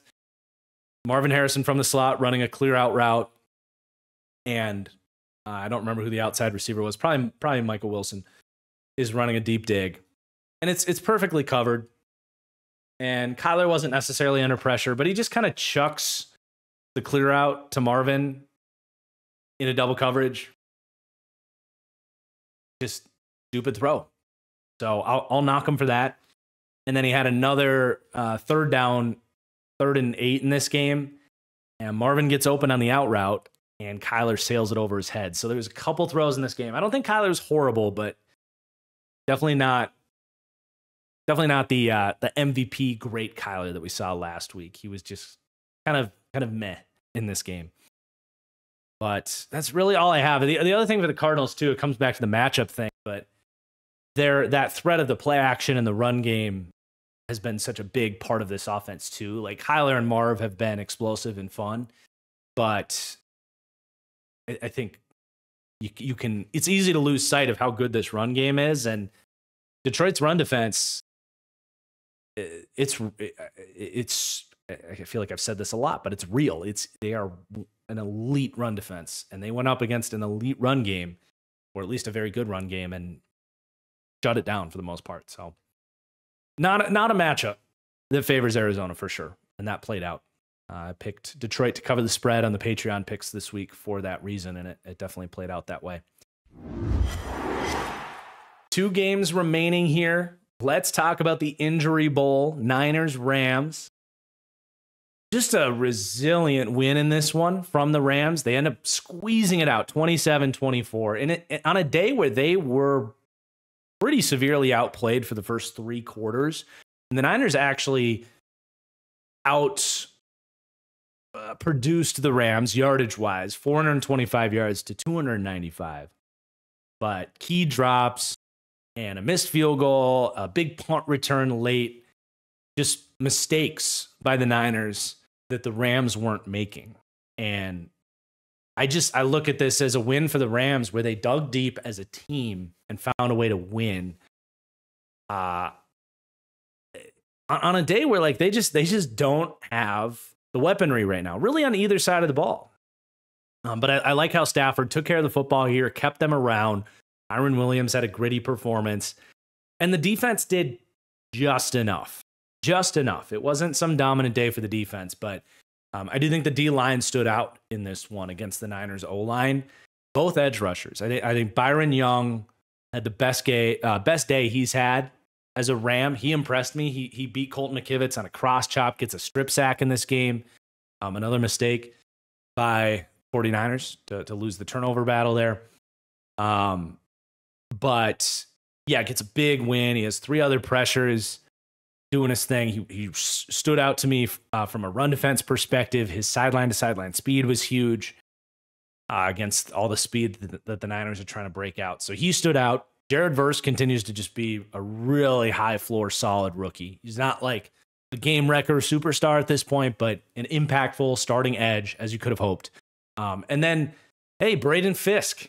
Got a lot of people tagging me, waiting for my Braden Fisk apology letter. I think I've shown that I will do that when I think it's appropriate. I'm not quite ready to do that on Fisk. I went in, I watched all of his pressures. We can do that now on NFL Pro, which is just such a luxury. And he had a nice game. I'll give it to him. He had a nice game against Dominique Puny. A couple of the pressures were on stunts. That's going to happen. But the swim moves, the quickness, it was there. He was beating a rookie, Dominique Puny, 3 times in this game on good pass rush moves. I'll give him credit for it. Quiet first couple of weeks and struggled against the run. So, I still don't see a power profile. Is this a guy that's going to be able to beat like real starting caliber guards? We probably crowned Puny a little bit too quick. But he had a nice game. Certainly a step towards me being wrong on him. But no, I'm not going to come out and say I was wrong about Braden Fisk. Not yet, at least. But I will acknowledge he had a good game alongside comrades here who gave it their all in this one to keep things close.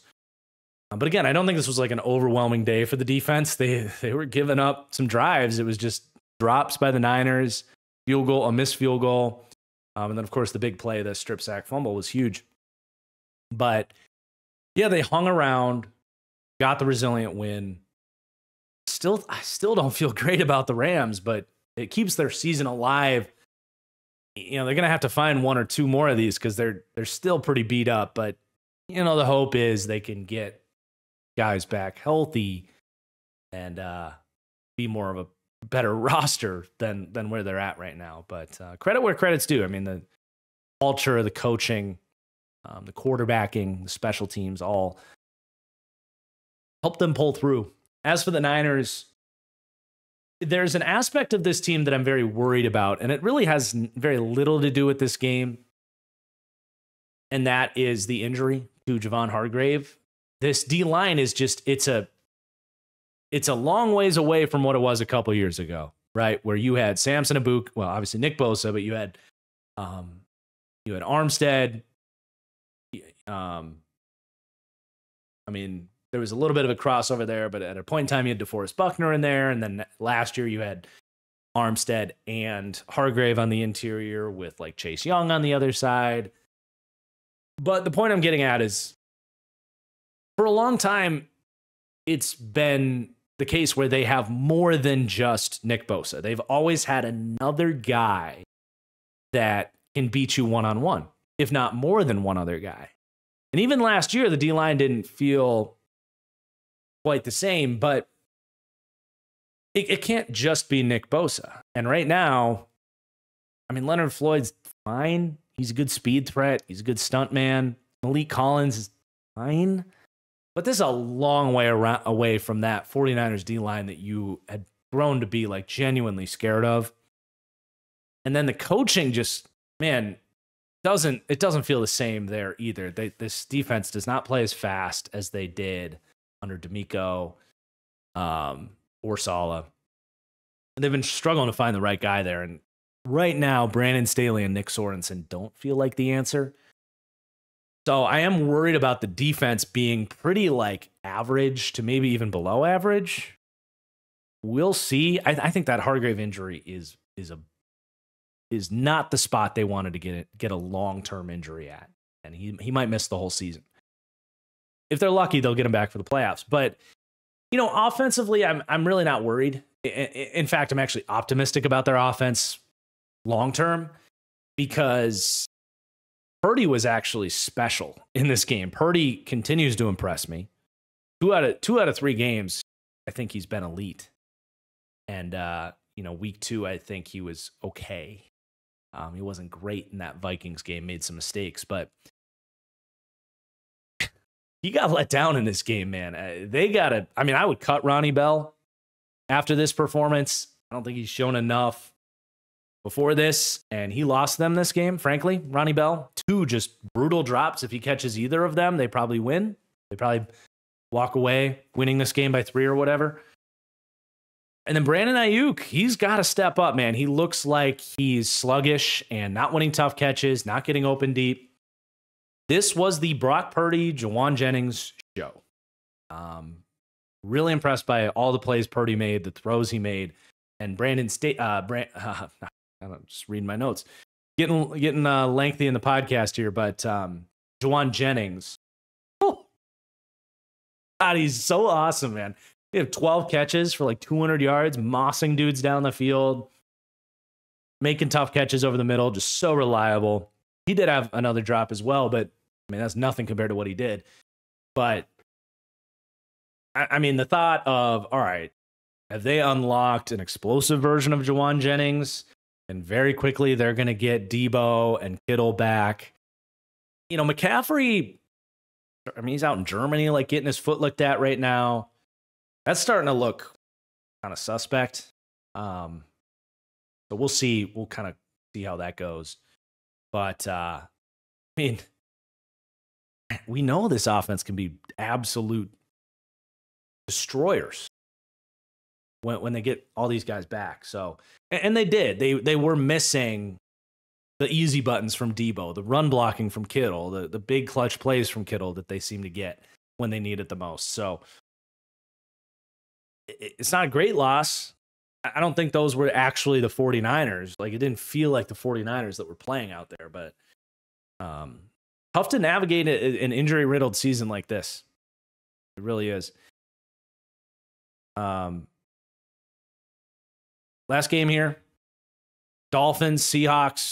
Save this one for last because it's so hard to take much away from a game where not only is Miami's quarterback situation as disastrous as you could have predicted based on how bad it's been when Tua's been out in the past, that all came through, but there was also 22 penalties in this game, 11 on both sides. It was just like constant flags, horrible quarterback play.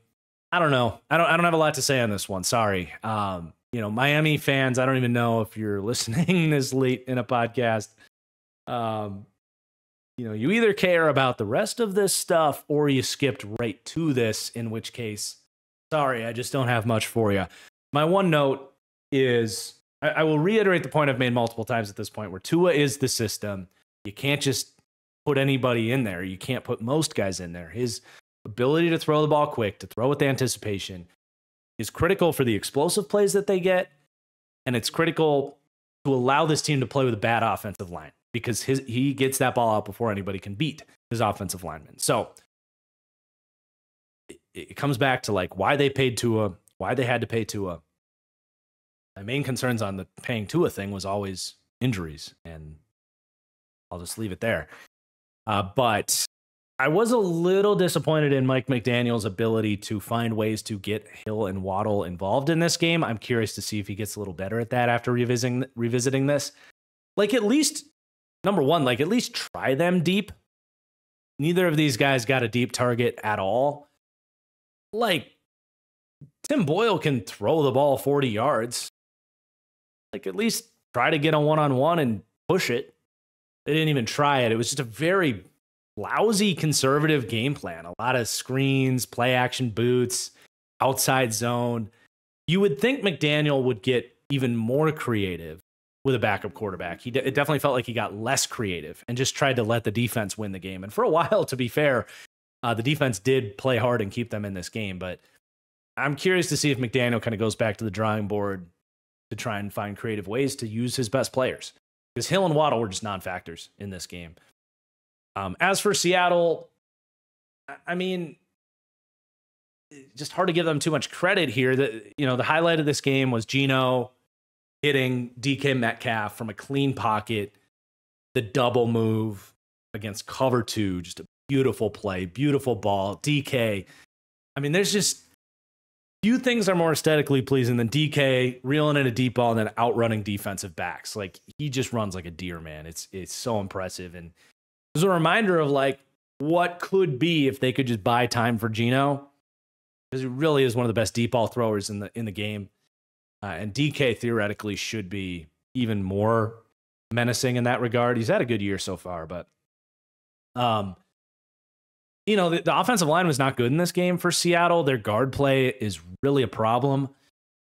I think they got to make a change at right guard. Just see what our guy from UConn, what's his name?